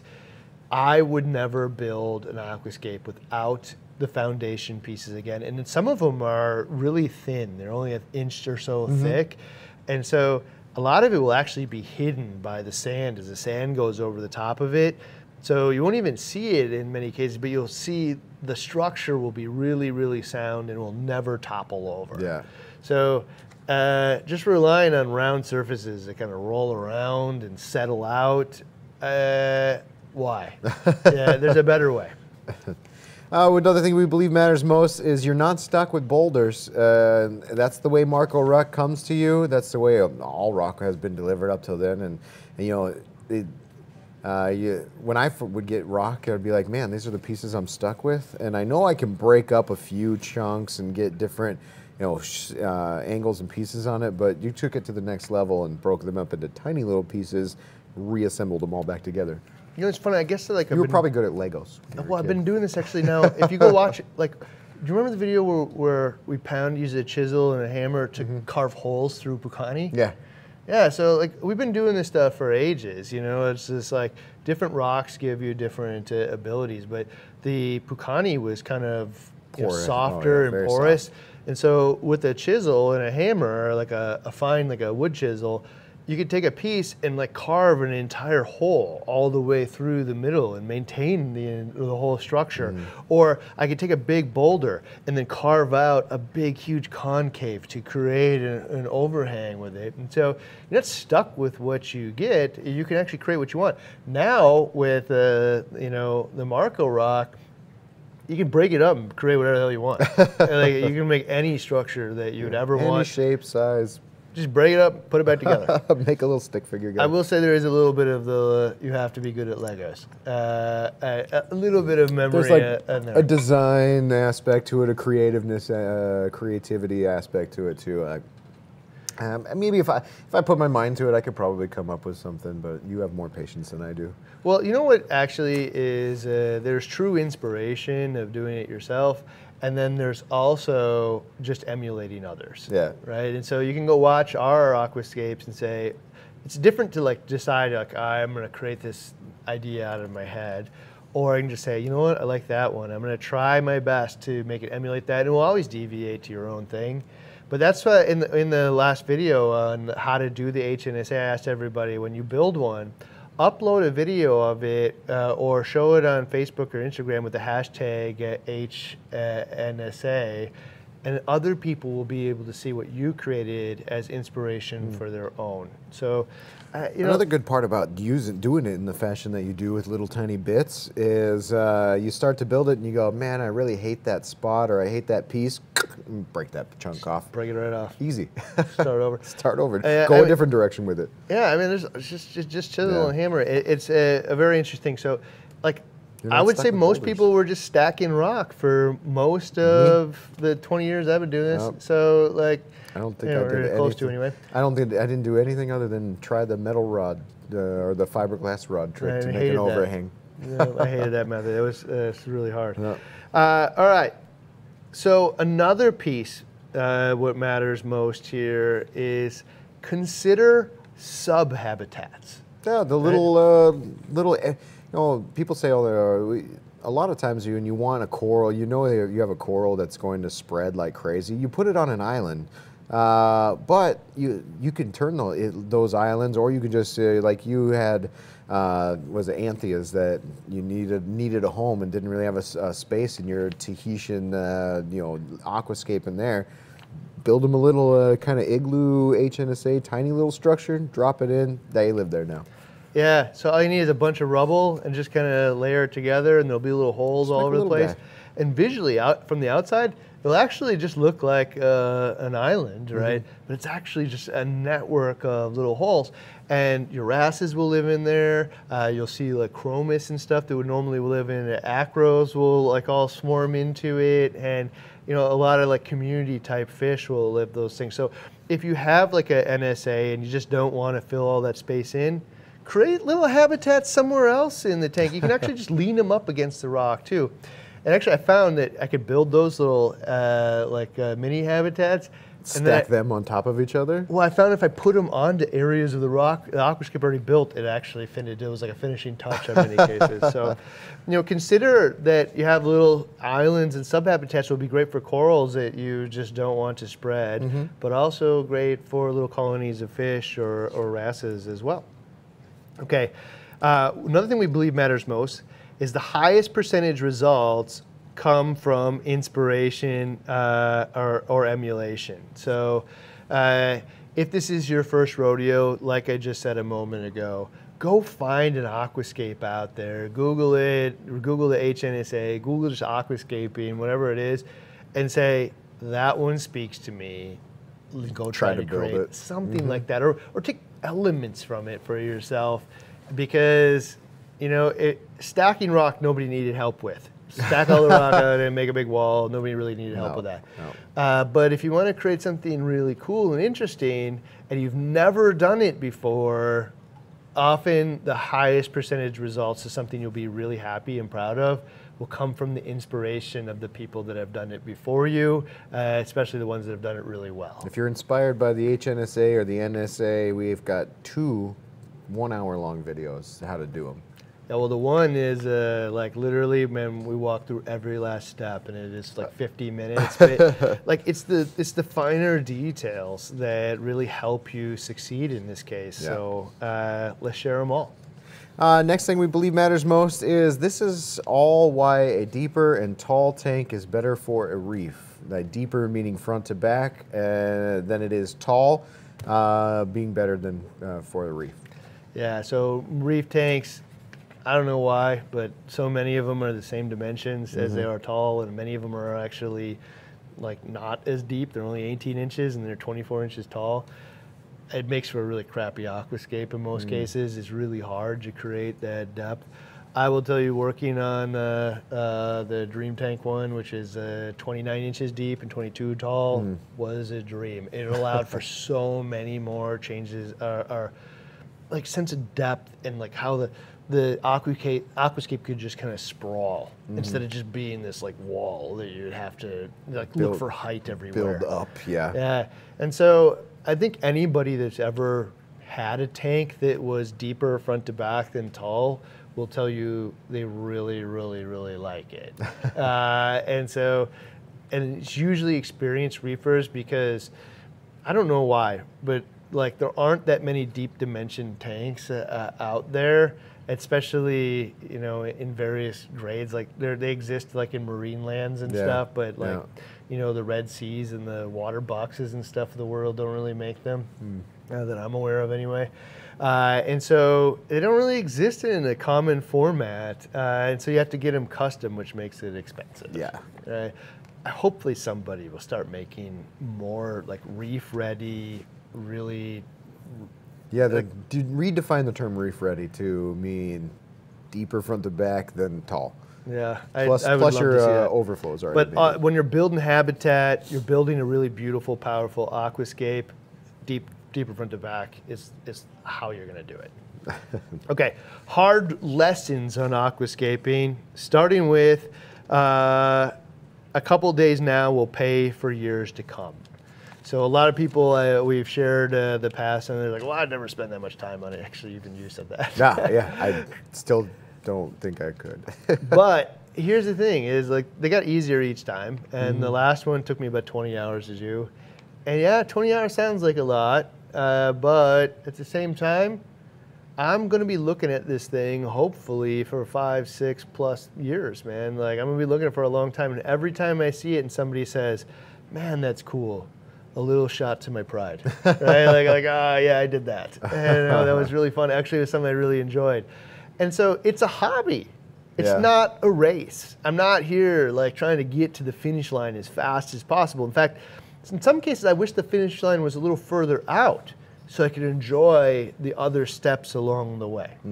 So, you know, obviously you don't always agree with this one. This one is, I don't know if I have the patience to spend a week on an aquascape. Yeah, you know, it's funny, man, because it's to each their own. Yeah. Like, I couldn't do it any other way, and we've had this conversation 15 times now, and you're like, nope, I'm not going to do it that way. So I think that probably the audience here and all the other reefers listening are probably thinking half the other way. There's a few on both sides. Yeah. Another hard lesson learned, and it's sitting right behind me, is that half of the tank rule for SPS. If you plan on having a SPS dominated system like the 160 back here, don't scape higher than half of the tank. It's super hard. You're going to struggle with it. It looks empty and weird and foreign for the first. I mean, even the 750 XXL right now still looks like, what's missing here, because it looks empty. Yeah, it's going to be really hard. But then one day, the colonies, like you had a 24-inch tall tank, you probably don't really want within 3 or so inches of the top anyway. It's 21 inches. And if I went to half, man, eventually you're going to have 8-inch colonies on the top.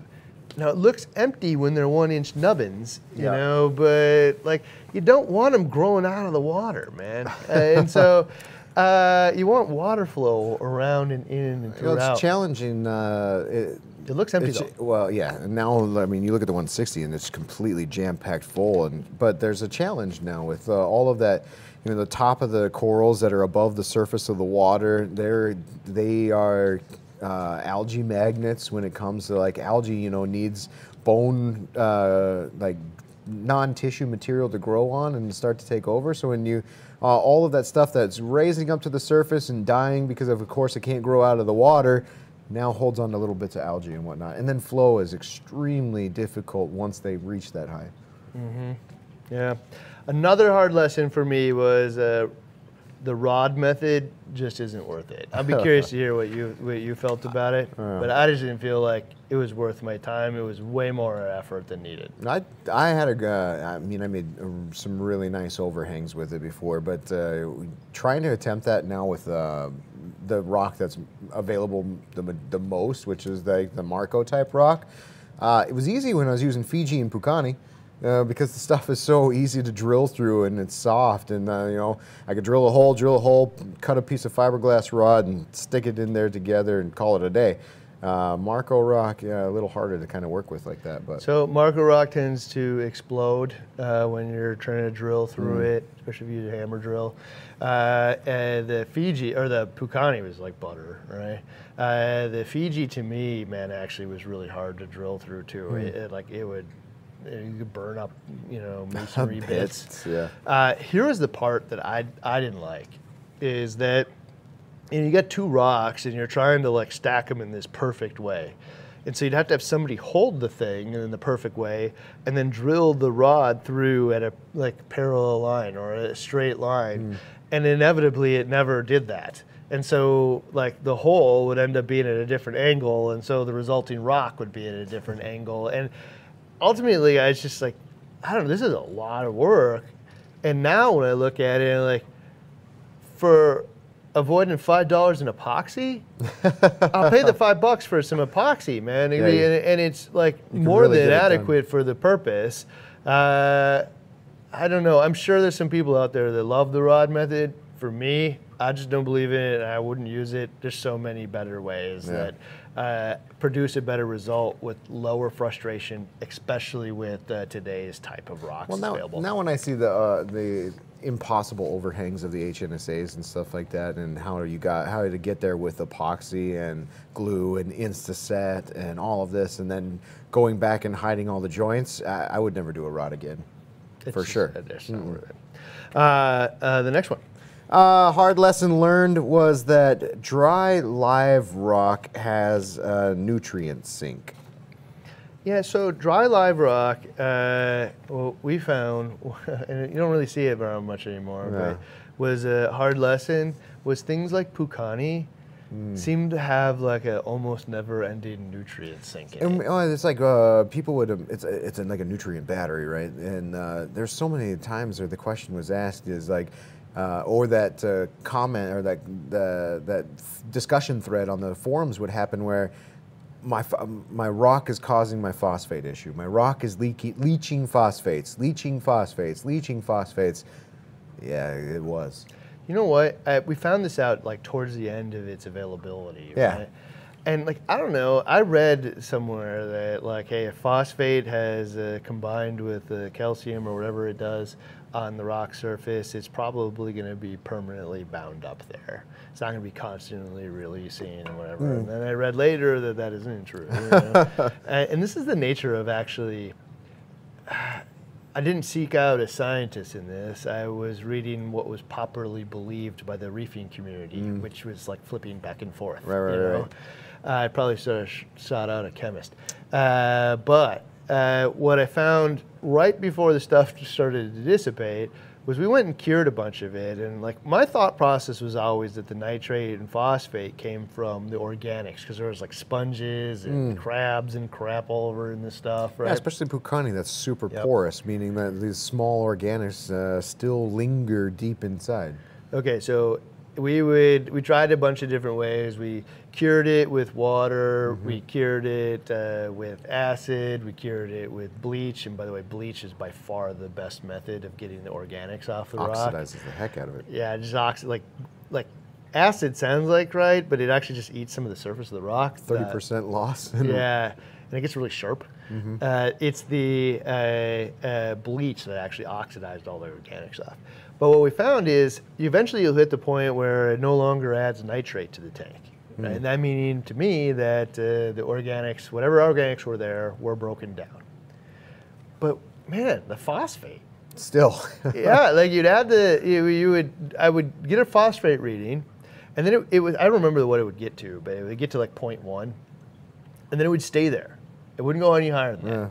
And then we'd do 100% water change, and then we'd go back up to 0.1, and then it would stay there. It wouldn't get any higher. And then we'd do 100% water change, and it would slowly go back up to 0.1 and stay there. And like, I don't really know the mechanism of what was happening there, but apparently there was some kind of equilibrium of phosphate in the water and whatever stuck to the rock, that it found its way to around 0.1. I'm just theorizing here, to be honest, but like it became a moot point quickly after Fiji shut down the export of Pukani. There's nothing left. But this is probably, you could point fingers at Pukani like, oh, well, that must be bad. Well, eventually every piece of rock you put in your tank is going to have that same kind of thing, man. The phosphate is going to get bound to its surface the same way it did in the ocean, and it's probably going to have a very similar result. They're just calcium chloride or calcium carbonate based structure. So what magic thing about that one's different than another? Especially because phosphate's at such a higher concentration in our tanks than it is in the ocean. I don't know. You know what would be different though is because the phosphate that's bound up in the Pukani was actually, it's like Pacillipora, I think, skeleton. And then often what we're using now is a man-made, or not man, like a million-year-old mined rock. Yeah, it's been under a lot of pressure, heat, all kinds of stuff. And I never get any phosphate. That one, the mined stuff, like we've never gotten a phosphate reading out of using new stuff, curing it, doing all the things. So the only way would be if it like pulled it out of the water, bound it up, and then re-released it some other day. Yeah. It's possible, but the stuff that was coming from the Pukani was the fact that it was probably built into its skeleton as it was growing to begin with. Yeah. Another hard lesson learned here is promoting coralline is the best way to outcompete many issues. If coralline's on it, algae can't be on the coralline. The coralline will prevent a lot of pests from settling. Yeah. Right, and so if you can get coralline to grow on the tank, I found the best ways is to find some source of coralline from a tank you deem safe-ish. Yeah, not this 160. Yeah. And then if you can scrape off a chunk of it and then kind of grind it up into like a powderish, turn off all the pumps and let it settle out somewhere in the tank, that turns out to be the best way to spread it throughout. There's also that stuff from like Arc Reef, the coralline in a bottle. Yeah. I haven't had enough experience with it to say. Is that the only thing you seeded your 360 with? Nah, we ended up putting corals in there too. But that tank had so many ups and downs, it's hard to really point the finger. You know, I'd love to test that again, whether or not coralline in a bottle actually works, but I'd love it. It should. If it doesn't work that way, I mean, I've always thought that somebody should just grow it on little glass slides. Oh yeah. You know, and then overnight the glass slides are the different colors, and you can just scrape it off with a razor into the tank. That'd be great. Like, somebody should do that. If you're farming, if you're gonna farm rock, do the coralline thing too. Well, you know, you think about it, like, you know, it's hard to like look at bottles of water and feel like there's anything in them. Right? But if you send me a little dish of trays of coralline algae growing on the surfaces that I'm scraping off, I know what that is. That's material. I don't know. So it's probably not only helpful, but also marketable, I guess.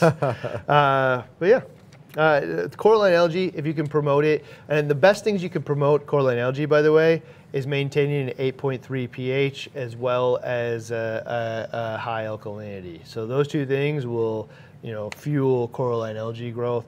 I've found that low pH tanks just don't grow coralline algae. In fact, what we found at one point was a lot of people believed that kalkwasser tanks grow coralline algae better. Oh, it right? makes sense if your kalkwasser's raising pH. So you can say, well, is it the kalkwasser or is it the two-part? It's because the kalkwasser is raising the pH more than the two-part is, the hydroxide. Yeah. So, and that's at least what I believe anyway. But high pH will allow organisms to calcify faster. They can precipitate the skeleton out faster. We've seen it time and time again. So if you want to promote coralline algae, that is the best way to outcompete many pests that grow on surfaces. 100%. Another hard lesson, Gulf Rock is a double-edged sword. This one is one we're learning actually right now. This is my first experience with like Gulf Rock or real, actual live rock shipped overnight from the ocean. So I've never seen it before in firsthand, never used it before firsthand. But once we got it, I was like, man, look at all the cool stuff on here.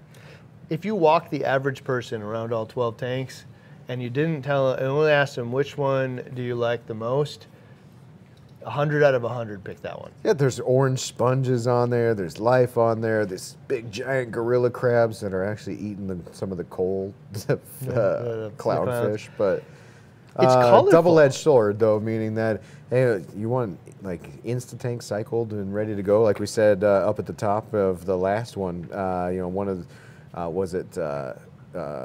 Live Rock is one of the best for the first 12 months of a brand new reefer, you know, because it gets you there. It's like it's almost instantaneously, but then it comes with all those pests. Dude, you look at it, like I said, 100 out of 100, look at it, say, oh, look at it, it's covered in purple and orange sponges and coralline. There's zoanthids growing on it. There's feather dusters growing on it. There's all these little critters already on it. Cool. 100%, right? But also all those pests that come with it, fish eaters, parasites. Yeah. I think one of the things I would do if I use Gulf Rock is I would go fowler or I would go without fish for 2 months. So I would make sure like the parasitic isopods and stuff like that. I'd figure out whatever the life cycle of those types of things are, and I would have the tank up and going without those things in it for a period of time, because I don't want, that's the stuff that matters to me the most. I don't want to see my fish with a parasite hanging off of it. I just want to order Live Rock again and put it in its tank of its own just to see what it comes with and watch that stuff live. Yeah, I'm just excited to see the pests. That's one thing that like, oh man, because it's just like a surprise every day. We joke all the time, like some of you probably heard the story before, but we had a gentleman here, Brandon, that bought some of this, and he came to work one day and he's like, dude, I have a fish in my tank and I didn't put any fish in the tank. You ever heard of a hitchhiking fish before? And I'm like, oh my God, do you have cucumbers? And he's like, yeah, I put some cucumbers in there. Like, you got a buttfish. There's this long little skinny fish that lives inside the butts of cucumbers. And so you get these kinds of things, you know. At Gulf Rock, those are fairly common. People get octopuses and stuff. Oh, yeah. And you get all kinds of really crazy stuff. You probably don't know how to care for an octopus is the sad part, but nope.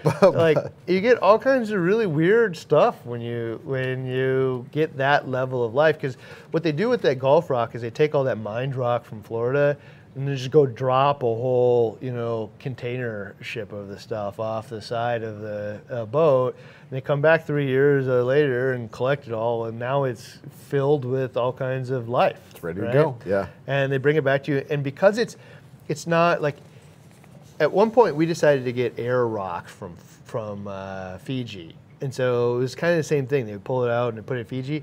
And that Fiji rock, you had to turn it around in LA, get it immediately on a plane, because all the sponges, all the other stuff on it starts to die pretty rapidly when you pull it out of water. And they actually, to do the dry, or not the dry, but the like normal Fiji boxed rock that sits on a container ship for 2 months, they'd scrub all of the sponges and all the life off of it first, right? Well, with the Gulf Rock, they bring it in and they usually put it in bags of water and then ship it airport to airport. So you'll have to go to your local airport and pick it up, but it's still sitting in bags of actual water. That's why all this stuff stays alive. And some of you are like, oh, that speaks to me, and other people have gone through it will say, yeah, that was a really cool experience. Like, I'll just say for me, it was a really cool experience for my first tank. I think it was part of why my first tank was so successful, and I'd never do it again. I don't know. Would you do it? Yeah, just because I want a tank that just has. I'm not gonna set that tank up for anything else. I'm just gonna buy the Gulf Rock just to see what comes on it. See what comes on it. That's an interesting take on it, actually, because you actually get all the weird stuff out of the ocean, right? All right, next one. Hard lesson learned: assuming that epoxy and glue will go away, and my aquascape in my office, I did nothing but gobs and gobs of super glue, and now I've got gobs and gobs of super glue 2 years later. Still can see it. Yep. It didn't get hidden. So a lot of people say like, oh, why you spend all that time trying to hide the glue and the epoxy? And it's because it's an eyesore, you know? And like, oh, he'll get covered in coralline algae and gunk someday. If you let go of that mindset, you'll be a lot happier, and you won't be surprised when you still see epoxy. I'm just gonna say it like it is. I think part of this is just defense against the fact that I didn't do it before, and I want to feel okay about it. That could be. You know, I don't know, because if you cover it up and make it look nice, it'll look nice from day one. And the part that a lot of people miss is the parts of the epoxy and glue that aren't exposed to light are never going to grow coralline algae on it, right? And so you're just going to see that stuff forever until something grows in the way. There is a way to hide it day one. If you can, do it. Let's put some super glue down and spray some sand on it. Even if you just put some super glue and sand on it and it didn't even match the color that you're looking at, that will eventually grow stuff on it. The sand will actually grow stuff on it faster than the purple epoxy or whatever will. So yeah. All right. All right. Not being able to move the 170. Oh, hard lesson. We already talked about this a little bit, but for us, not being able to move the 170 or the 750, and actually the 170, the E170, we put a yellow tang in there in the beginning, right? And the process I said is, hey, dude, you just when the tang outgrows that small space, you just move it. Well, you know, it got to the point where it was big enough that it needed to be moved out of that tank, but we couldn't catch it because there's so much coral growth in there. And eventually, man, we had to trim the hell out of all the coral and broke a bunch of it trying to get this fish out. Yeah, I tried to chase him with a tube because there's a little nook in the back behind it, and kind of wiggle him out, blow some bubbles in there, try to get it out.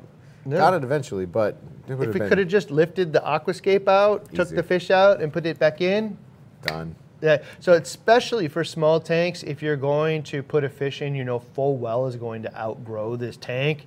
The one aquascape that's stable and built is a single piece. Big win. Yeah, not just for ease for you, but even lack of stress on everybody else, corals included. Like if I can remove this, if I can pull out my rock, get what I need, and put it back together like that, I don't have to do what I did on the E170 and just chop, chop, chop, chop, chop, chop, coral, haircuts, you know, fisher, there's detritus, there's everything, you know, you're stirring up everything. So some of you are probably already bought in, but I'll tell everyone who's built an aquascape that is a one piece and had the satisfaction of being able to pull it out in one piece will say, oh, I'm so glad I did this. You know, so I don't know.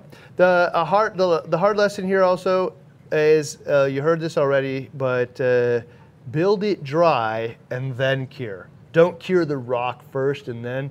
The curing all the rock first kind of came from an era, which wasn't all that long ago, which is I'm just going to stack and glue it together, so it really doesn't matter. It doesn't have to be out of the water that long, or I can even do it underwater. Not doing that anymore. Yeah, well now build the aquascape and then go cure it in the, you know, either a horse trough or your salt mixing bin or whatever it is. If you cure it with epoxy, you can actually just set it on pretty much any side. I mean, our whole aquascapes, I'm flipping them around all over the place, and they never broke. In fact, I look for it to break. I'm intentionally turning it upside down and doing work on it so that it does break, so I know where the weak spots are, and I can actually put more epoxy in. So embrace the break. All right, so what's next? Up next, we have episode 12 of the 52 Weeks of Reefing. This one was called Proof. Live sand isn't as dull as you thought. And I don't know if you thought live sand was dull, because it might be, but it is not. There's more to sand than you think there was. There's a lot to, I mean, especially if you go without it. I think we actually learned a lot of sand since then. So this is one of those ones where the conversation about sand has definitely evolved since where we're at. I think there's still a lot of unknowns about sand that I'm going to poke a couple of holes in today because there's still things I wish I knew, right? Okay, so this is a core belief about sand. So this is the thing that drives all of the decisions and all of the things that we believe here. Sand is a beautiful problem. Prioritize what matters to you most. I'll say it again. Sand is a beautiful problem. Prioritize what you matters most. What that means is most people will say the tanks look way better if they have sand in them. Oh yeah, they're gorgeous. Right? Sand's gorgeous. It's part of the natural look, and you can debate whether or not you actually see sand on the bottom of when you're snorkeling, because you really can't. It's usually 20 more feet down, but it doesn't matter. Most people will tell you in a tank in your house, sand looks better. 100%. Okay, especially versus a dirty bottom. And even having corals cover it, it looks really kind of It's weird. artificial. Yeah. Right? Yeah. Okay, so, but there's all kinds of ups and downs with sand. And so the outcome of this isn't going to be a right answer. Like, Randy's not right, Ryan's not right, you're not right. Because this could be one of those questions of which is the best option for you. It can also be a question of which is the least worst option for you, which is the inverse of either one of those things, because you really can't solve all problems in this case with one decision. You're just going to have to pick and then decide what you want to do from there. So what do we believe matters most?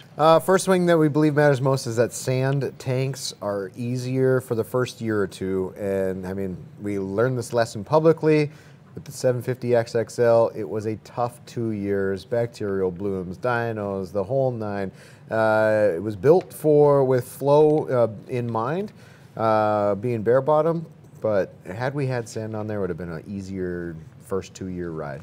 Okay, so I've seen this enough times to say with almost absolute certainty, I think I can actually just say absolute certainty, if you put sand in the tank, it will be an easier first 2 years, especially an easier first 6 months. There's just way fewer issues. Yeah. Like you don't see the bacterial blooms or the clouds the water. We see those constantly in bare bottom tanks without sand, and especially with dry rock. And you don't see the dinos as often. You don't see this.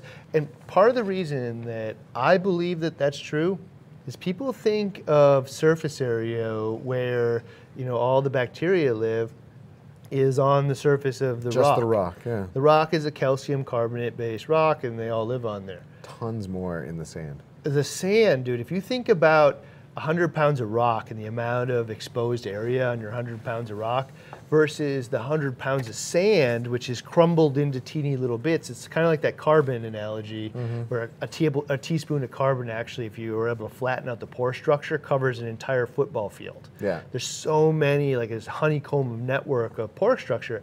Sand, not all that different. Once you crush up all 100 pounds of rock into little bits of sand, way more surface area, and this is where all the food and poo settles out. Yeah. So the food for that bacteria is actually living in the place where it all settles out. And that is why I believe that sand will actually help cycle the tank faster, create biome faster. It will outcompete some of the organisms that thrive in that environment. And it's just a lot easier to set up a tank with sand in the beginning. However, inverse.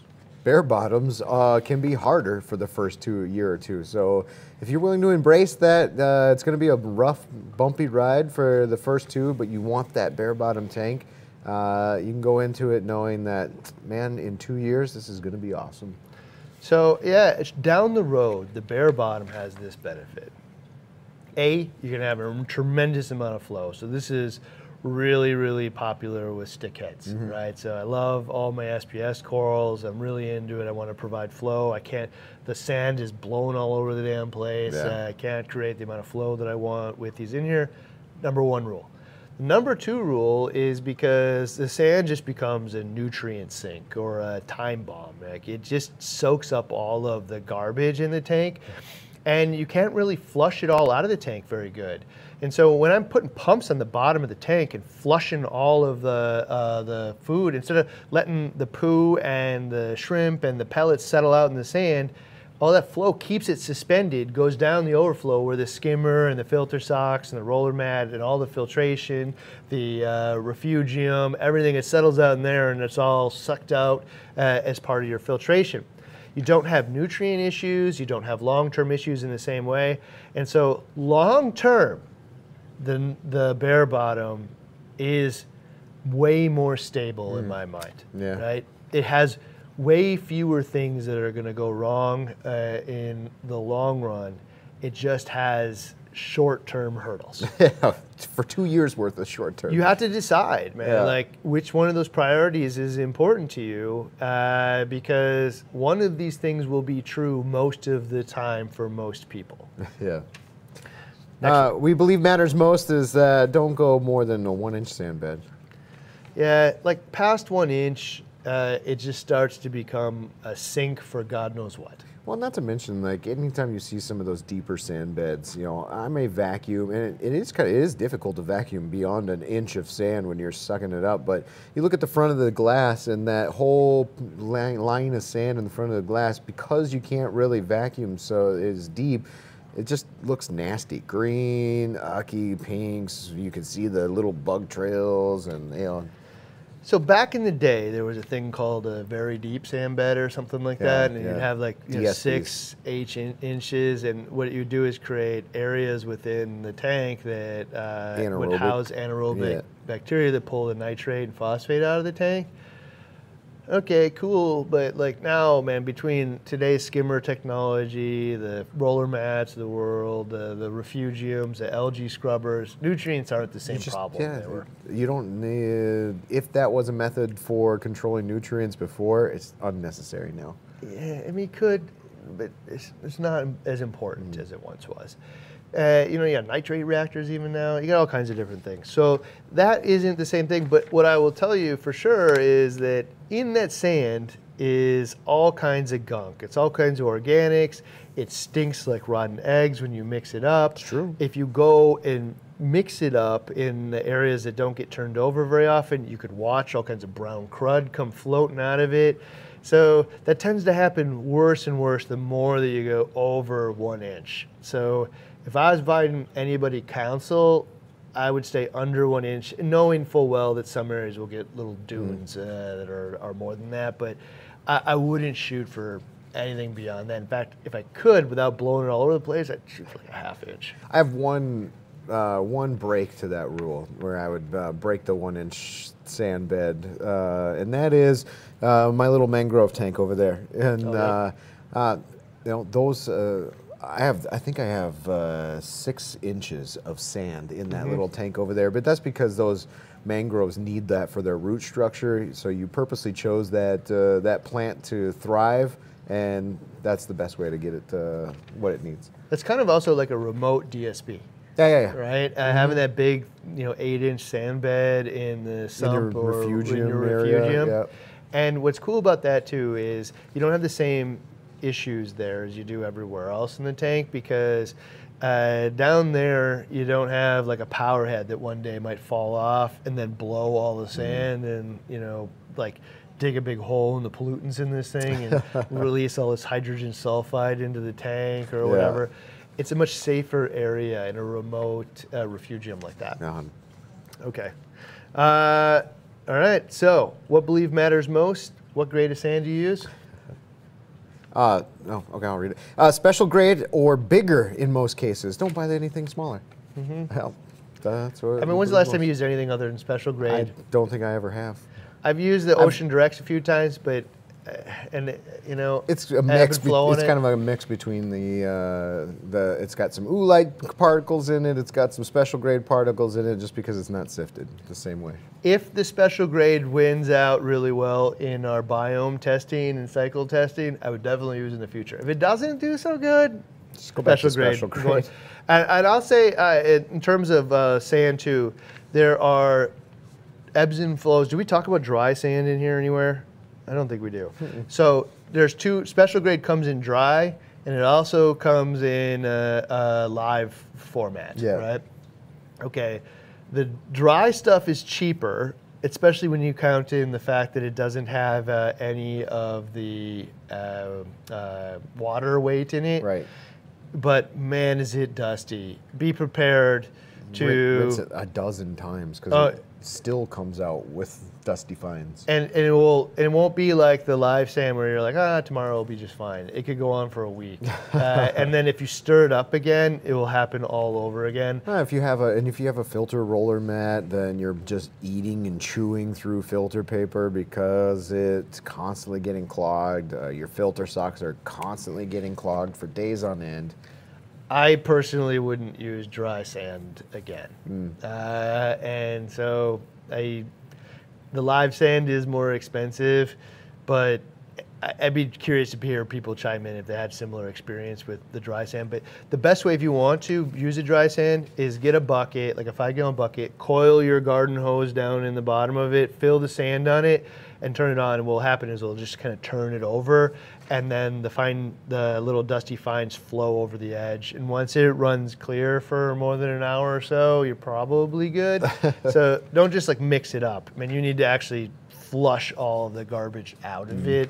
And then in most cases, like whatever residual droplets of water that's from your hose that's in there is probably reef safe, because you're going to dilute it by a magnitude of 1 million once you fill it with water. Drain it That's out. a common question in my own belief structure anyway. Yeah. All right, next one. We believe matters most. Clean the sand, but be careful in stirring up what's underneath. You know, so clean the sand, like, this is the part that I waver on. Like, you know, I've talked to people, they're like, hey, just let the sand be the sand. And yes, it's a toilet, but like the problem is like, it just gets worse and worse and worse over time. It becomes, you know, just soaking up more and more and more of the nutrients in the water over time, and all of the garbage in there, and it just becomes a bigger and bigger sink, just waiting for that time bomb of a pump aimed down at it or something to stir it up. But also what you don't want to do is go take your siphon and just like stir it all up and release it all into the tank.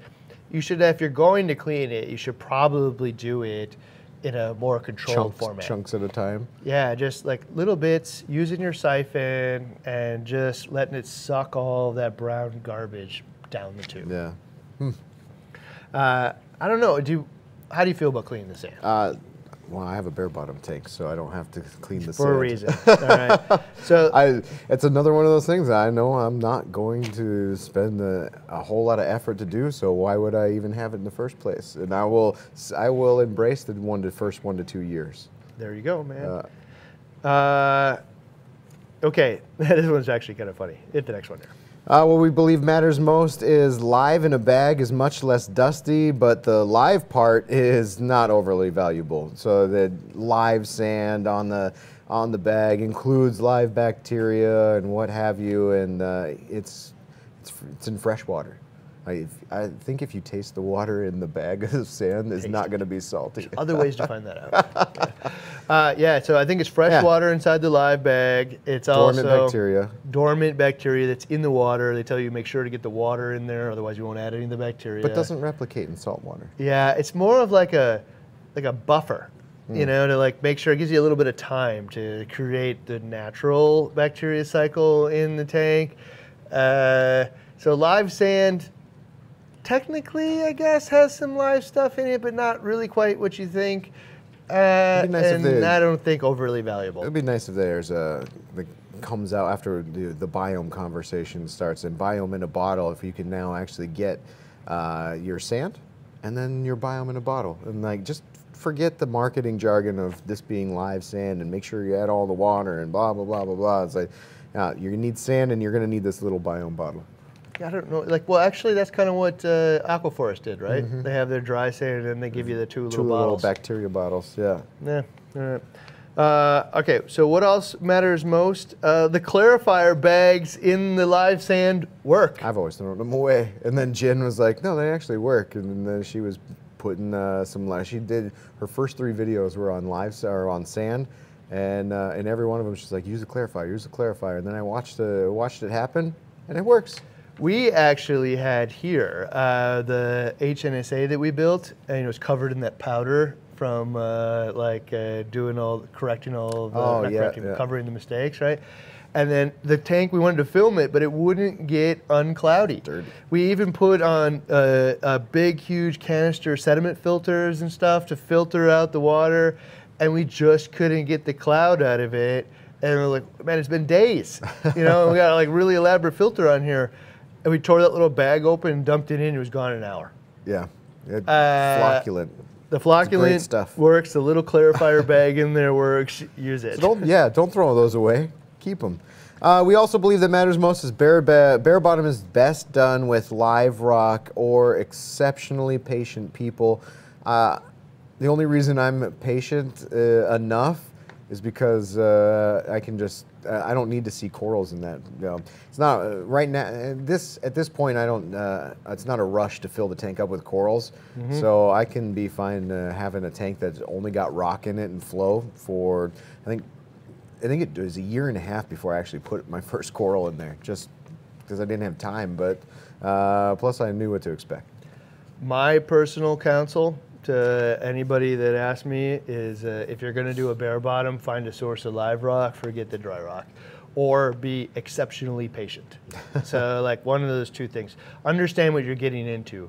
A sterile bare bottom tank is going to have issues that a standard tank doesn't. So find a way to get live rock and you'll probably have a much higher success rate, less frustrating journey in the beginning. Except for it's hard to aquascape wet live rock. So yeah, there's some trade-offs here and there. You're going to find different trade-offs, but I wouldn't personally do a bare bottom dry rock again, or I would do it. I would find a way to cycle that rock for a pretty prolonged period of time. Yeah, do your aquascape first, cycle it, then start setting up your tank. I'd figure out something, man. Hopefully we'll find out the biome in a bottle. We'll find out the answers from our experiments here, and maybe that'll change the trajectory of that conversation. But right now, as we know it, and in that spirit, what I believe matters most here is with bare bottoms that don't have sand in them,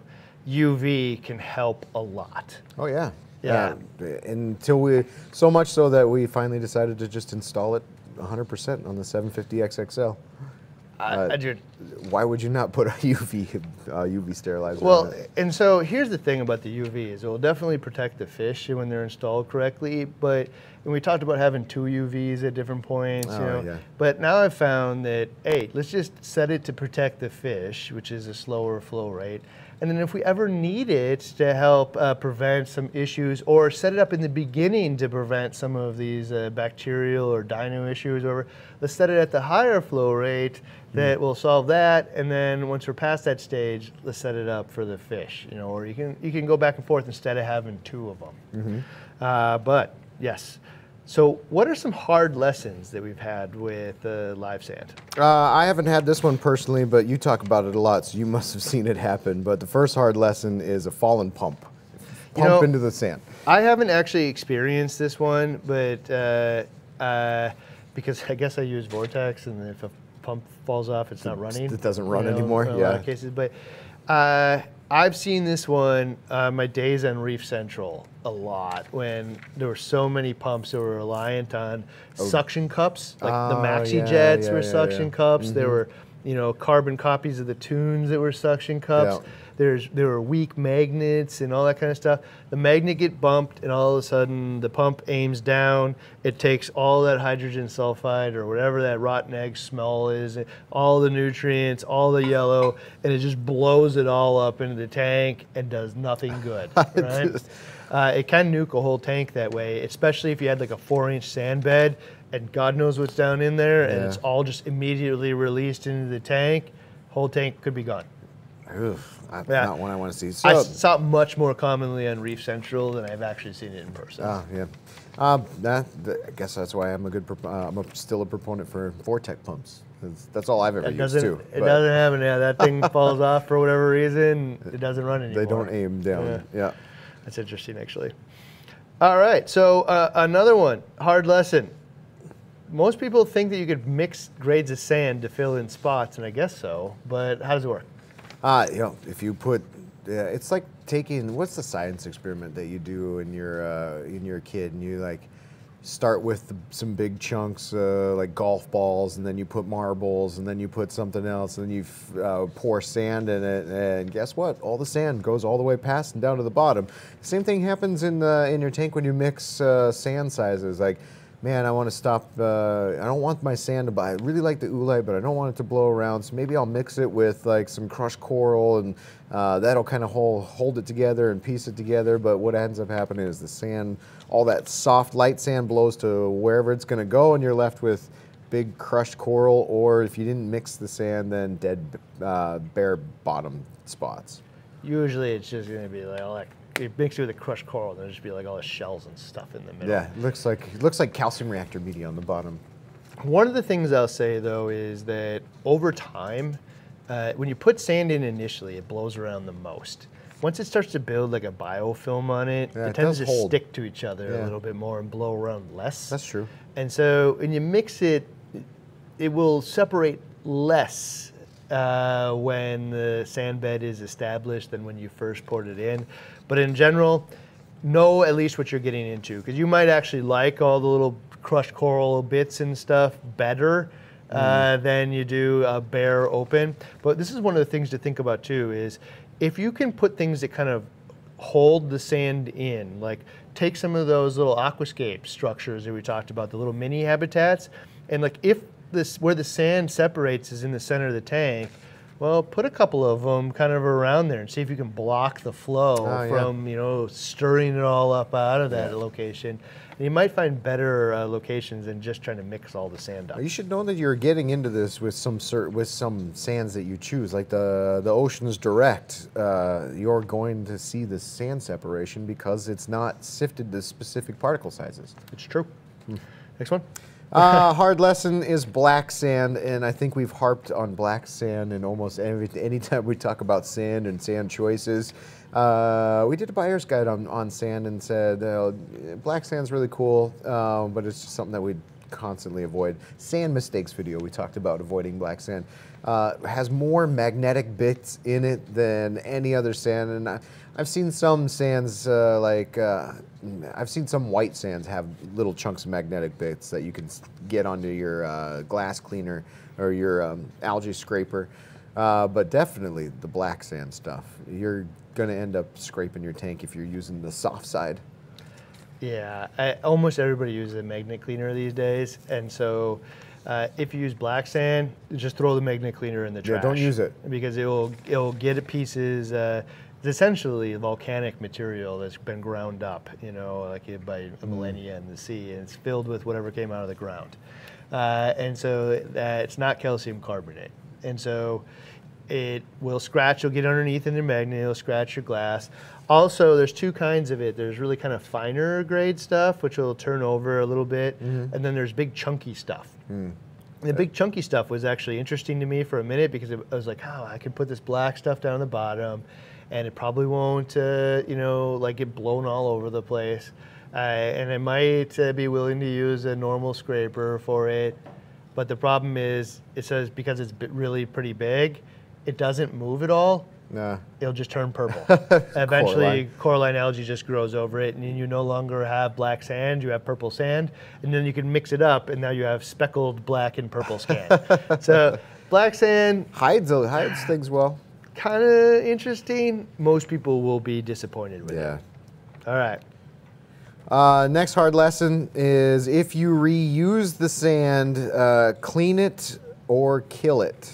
So taking sand out of the 160 and thinking about reusing it somewhere else should come on the heels of filling a 5-gallon buckets with it, rinsing it with a garden hose forever and ever and ever and ever and ever and ever and ever, and then drying it, sifting it, and putting it back. Like taking scoops of sand, going straight to the other tank is probably a bad idea.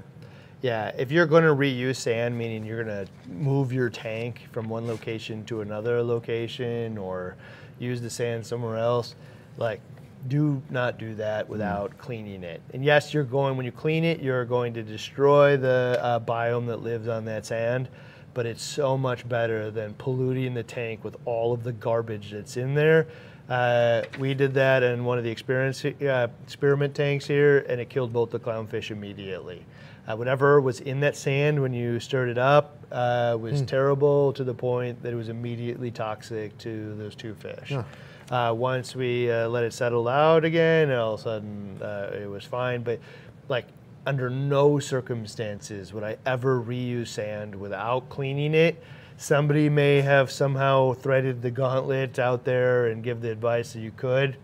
Anybody that I wanted to give good, sound, high percentage success advice to, I would go clean the sand. I mean, sand is all used. It all came out of the ocean. It was all used at some point in time, but it was cleaned and many times. It was sifted, and it doesn't have the same things that, in this case, it's not a big nutrient sink in the tank. All right. So what's next? We're on episode 13 of the 52 Weeks of Reefing. This one was called Ammonia. Not as simple as you think. The ideal tank cycle. And our core belief here? Core belief on ammonia is it matters, then it doesn't, except when it does. You know, ammonia is such a goofy thing here. There's like a couple of different pieces. Like, it does matter in the beginning, right? You have, especially if you're using live rock, a lot of organics on it. It's going to spike. Yeah. Toxic to fish. And then if you bought an ammonia test kit, you'll probably never use it again, and you'll never think about it again. Except for, like, there are a couple of reasons when, you know, you might see ammonia be a problem in your tank. One might be I have chloramines in my water and I'm dosing ammonia gas to my freshly mixed salt water or my auto top-off water. Ammonia in that case really matters. It might also be why a lot of people don't use canister filters and sand filters and things like that, because in those cases, like with live rock, you know, the power edge goes out or whatever, nobody cares. Like, you turn it back on, all the ammonia and the filtration in your tank still lives. With something like a bio ball, or, you know, like a bio balls, if the power goes out, well, the trickle stops, the plastic dries out, and your entire filter is done, right? But all the organics in the tank have not stopped producing ammonia, and so when the power comes back on, everything dies. It breaks down and dies. Same thing with the sand. When the sand filters stop tumbling, well, all of a sudden you get a lack of oxygen, everything dies, and it doesn't work again. Same thing with like canister filters, same with all these things. There's some things like those ceramic medias that tend to stay moist for a long time. They're less of an issue, but in general, it matters that it doesn't, except for when it does. So what do we believe matters most? First one we believe matters most about ammonia is that live rock is better than a filter because rock doesn't break. So that's exactly what I just said. That's that canister filter analogy, everything. It doesn't break. You can't really break a live rock filter. Yeah. In fact, when I first... I mean, you'd have to... The tank would have to be drained, dried for a long period of time, then refilled back up and started all over again. Well, that just doesn't happen. Like a power outage. Bleach in the tank almost. Actually, when I first asked, there's a fish store, local fish store here called Sea Level, and I went in there, and that was the first place I ever asked about a fish saltwater tank. And they said, you know what? Often saltwater is actually easier than freshwater because there is the filters. There isn't any filter here. You don't have an under gravel filter. You don't have any of that stuff. The rock actually filters the tank for you. Like, oh, I would have never thought that it was easier. And for fish only, he might be right. I don't know. Okay, so what matters most? Cycle is more about live rock than dry rock. This is that biome conversation that we're starting to explore a little more too. Is you know, when is your cycle complete is the ultimate question. And I think 100 different ways, or 100 ways from Sunday, everybody would answer when there's no more ammonia and there's no registered nitrates. And I think the inverse too is also true, which is that live rock comes with so much more organics that you're going to have a bigger ammonia spike. And the dry rock has no organics on it, so you won't have the ammonia spike. And the only ammonia spike with that case would come from whatever fish you put in there and tiny amount of food, which is probably minuscule in comparison to all the organics that come on live rock. So I think the nitrogen cycle in ammonia is a lot more important to pay attention to with live rock than dry because of that. That'll be interesting to test. It's plausible. All right. What also we believe matters most is bacteria in a bottle almost certainly works, but some better than others. Yeah, we started this test, got some results, and then kind of threw it in the trash. You know, we were testing different bacterial supplements, different cycling methods and approaches. I haven't looked at the data myself yet to see what came of it, but that's the one where they all didn't have any because we used dry rock, yeah, and they didn't have any ammonia spike. Even the sample one, even with 8 fish in it, right? And even using the Hawk, like a $3,000 machine plus hobby test kits, couldn't find any. Not tested. That was the surprise. Yeah. You know, and so if we used live rock, we'd probably have a different result. But bacteria in a bottle almost certainly works. The difference though is, you know, storage. Does a bacteria like have a problem with heat? Does it have a problem with freezing? And some of the bacteria in those bottles don't replicate in salt water, so you kind of get like a one-time dose of it.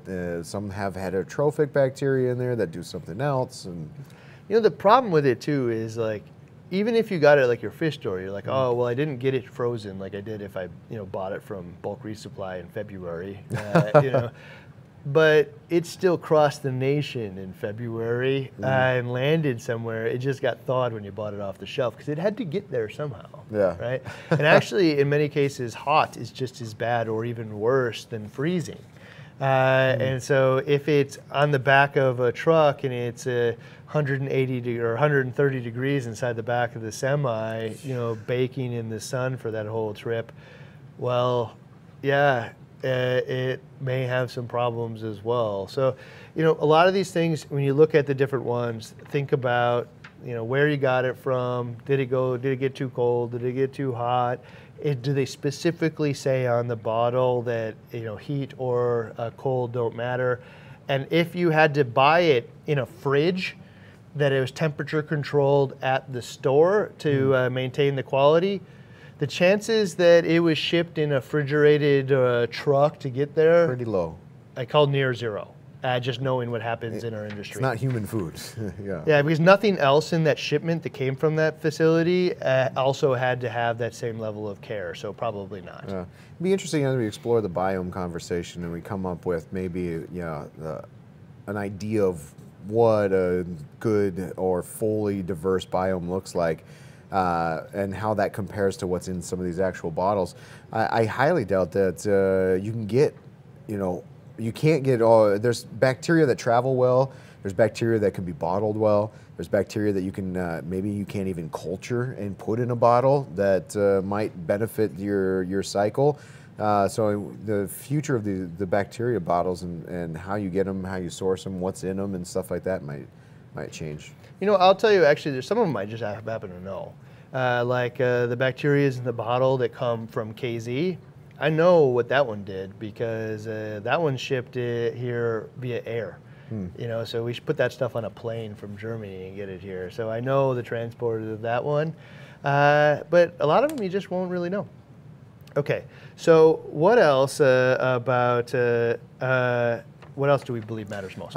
Next one here is, can I buy, you can buy a test kit or you can just wait until nitrate starts to show up. So you can waste your $10 or $8 or whatever an ammonia test kit costs. You can waste another $8 to $10 on a nitrite test kit, or you can just buy the nitrate test kit that you're going to use anyway and let your tank run until you start to measure something on there. I probably would never buy an ammonia test kit. I just give it some time. I have experience tells me I can just wait some time, and if I'm starting to see nitrate in my test kit, the cycle is probably. I don't know how many times I've tested for nitrite and never seen it. And the first tank I ever owned, I wanted to test every stage of the cycle. Yeah, like a lot of people totally you're told. Unnecessary. Yeah. And then that test kit just goes in the trash. It'll expire by the time you need to use it again. Okay, so another thing that matters most is ammonia gas in your water supply is probably the #1 concern about ammonia. No, after the fact, after the cycle. Yeah, so after you cycle your tank, if you're worried about ammonia, it's probably the #1 source will be 50% of you have chloramines in your water, which is chlorine mixed ammonia. When you split it up, if you do it, have like a poor carbon block, you'll end up with ammonia gas in your water. If it smells like ammonia, that means there's ammonia in the water for sure. And is there a way to solve for it? Pro Series. Those Pro Series resins, and the right carbon blocks up front. Yeah. So that's about it. All right. We also believe that matters most is you don't more than double the fish inches in a week. The fish, they breathe or they respirate, and when they respirate, they produce ammonia. And if you add a whole ton of fish at once, all of a sudden to your tank, was the bacterial population or was the biome in the tank ready to handle that influx of ammonia? Probably not. It's not only that, but it's the food you're going to have too, along with it. So, I probably wouldn't double. And we used to say kind of double the amount of fish, but it's kind of inches, So yeah, I mean, if I could put 2 big giant fish in there, and I'm just as screwed. These are just rough guidelines. If somebody was asking me, don't put 50 fish in all at once. Yeah. In an unestablished tank. Also, if you're going to buy a test kit, probably the little sea cam alarm is really popular. Little tiny wheel guy that you can suction cups inside, and it tells you, hey, toxic amount of ammonia, or not so bad. Yeah, It's I would super probably easy. buy that before I buy a test kit because I don't want to perform the test kit. I can just walk up and see it. Visual indication. All right, hard lessons from ammonia. The first hard lessons that we learned about ammonia is that the Senai wasn't that useful. The Senai has the ammonia monitoring built into it. You have the little 30-day tabs that you can stick in, and we actually built out a testing apparatus, or that we got this big giant Senai hub that had like a dozen or so Senais attached to it that we could, all of them connected to the internet, so we can monitor. And the thought process was we would monitor ammonia in real time. So when we did these cycle tests in the 12 different tanks, you could actually like pull up some numbers and charts and see like the process of ammonia throughout the day and throughout the extent of the test. You went and tried that at home and found out that does not actually work. I don't know, it's not that it didn't work. It just didn't give me the readings into the range that I wanted in, and the little tabs expire every single month, and I have to replace them, and I'm not the kind of person that replaces things on time like that. And the problem is like a pH probe, I know full well the value of the pH probe, what it's doing for me. And so I replace it, the little tab in there. I guess it also monitors pH, but it's done in 30 days. I don't know, I get that ammonia is monitoring. The only thing in the tank that will actually tell you stuff is dying because ammonia is happening, but I don't think most people would use this tool that way, and I found that it was less than ideal at actually doing it. So I don't know, that was just for me. Other people might feel differently. I mean, it does water level sensor, temperature, and it has a par meter kind of built into it too. So it's a useful tool in other aspects, maybe just not this one. All right, another hard lesson we already said was nitrite test kit, worthless, don't buy one. Stop buying it'll just expire, there's no need for it. Just measure the nitrate. When it starts showing up, you're probably good. Yeah. The other hard lesson I had on the 360 was the fishless cycle. I decided for the first time to just ghost dose ammonia. And you ghost dose ammonia to like 1 part per million, and it actually causes the cycle to take way longer than if you had just slowly built up the ammonia. The ammonia, like actually those bacteria take a while to actually process all of that, and it does it slower when there's that much ammonia in there. Yeah, at a steady rate. And then I forget the conversion, but I think 1 part per million ammonia turns into like 4 parts per million nitrate in the end. Somebody will correct me on that one, but it's more than 1. Yeah. And I was like, wow, why would you want to start a tank this way? Yeah. I didn't get it. I don't know. There's got to be probably a better way. If I did it again, I wouldn't immediately bring it up to 1 part per million. I would bring it up to like, I don't know, 1/10 of a part per million or even less, and I would slowly dose it in the same, like essentially the same rate that throwing 2 fish or a little bit of food in there would do. But to be honest, It's like dumping a year's supply of food on your head at once. And you're like, all right, let's see how long it takes you to get through this. I don't know, especially with the dry rock thing, man, I just have never had a problem with losing fish up front. So I would not do that. Yeah. I just buy the bacteria booster and call it a day. The fishless cycle, I don't lose fish that way. So I wouldn't be concerned about it. I wouldn't do it. It wasn't worth it for me. That hits on the ammonia turns to nitrate as well. Yeah, because a hard lesson learned is ammonia turns to nitrate. So, and I mean, it goes back to exactly what we said is what we believe matters most. Just buy a nitrate kit and wait for it to get there. But actually, interesting is like that refugium and when you start the refugium, because it's going to process, it'll probably process ammonia first. It'll like seek out ammonia and sucking up ammonia before it gets to nitrate too. But so does that mean you inhibit your cycle because you try to start your refugium first because it's now that's taking the ammonia rather than bacteria? And is it still safe? I don't know. It's hard to say. Yeah. Another hard lesson is pH affects ammonia in a fish bag. Okay, so in the fish bag, when you buy it. Actually, I asked you, I was like, pH? You're like, yeah. Yeah. So when you're in when you buy a fish, especially online, and then you get it delivered, it's been thrown around by FedEx for a day, and it's in here. It's usually water that has chlorine or like a copper in it and whatnot. But if you get ammonia in there, what happens is the fish is breathing all this carbon dioxide into the bottle or into the bag, and there is ammonia building up in that bag. And what happens is it's not toxic because at a low pH, the ammonia is actually ammonium. Interesting. Right?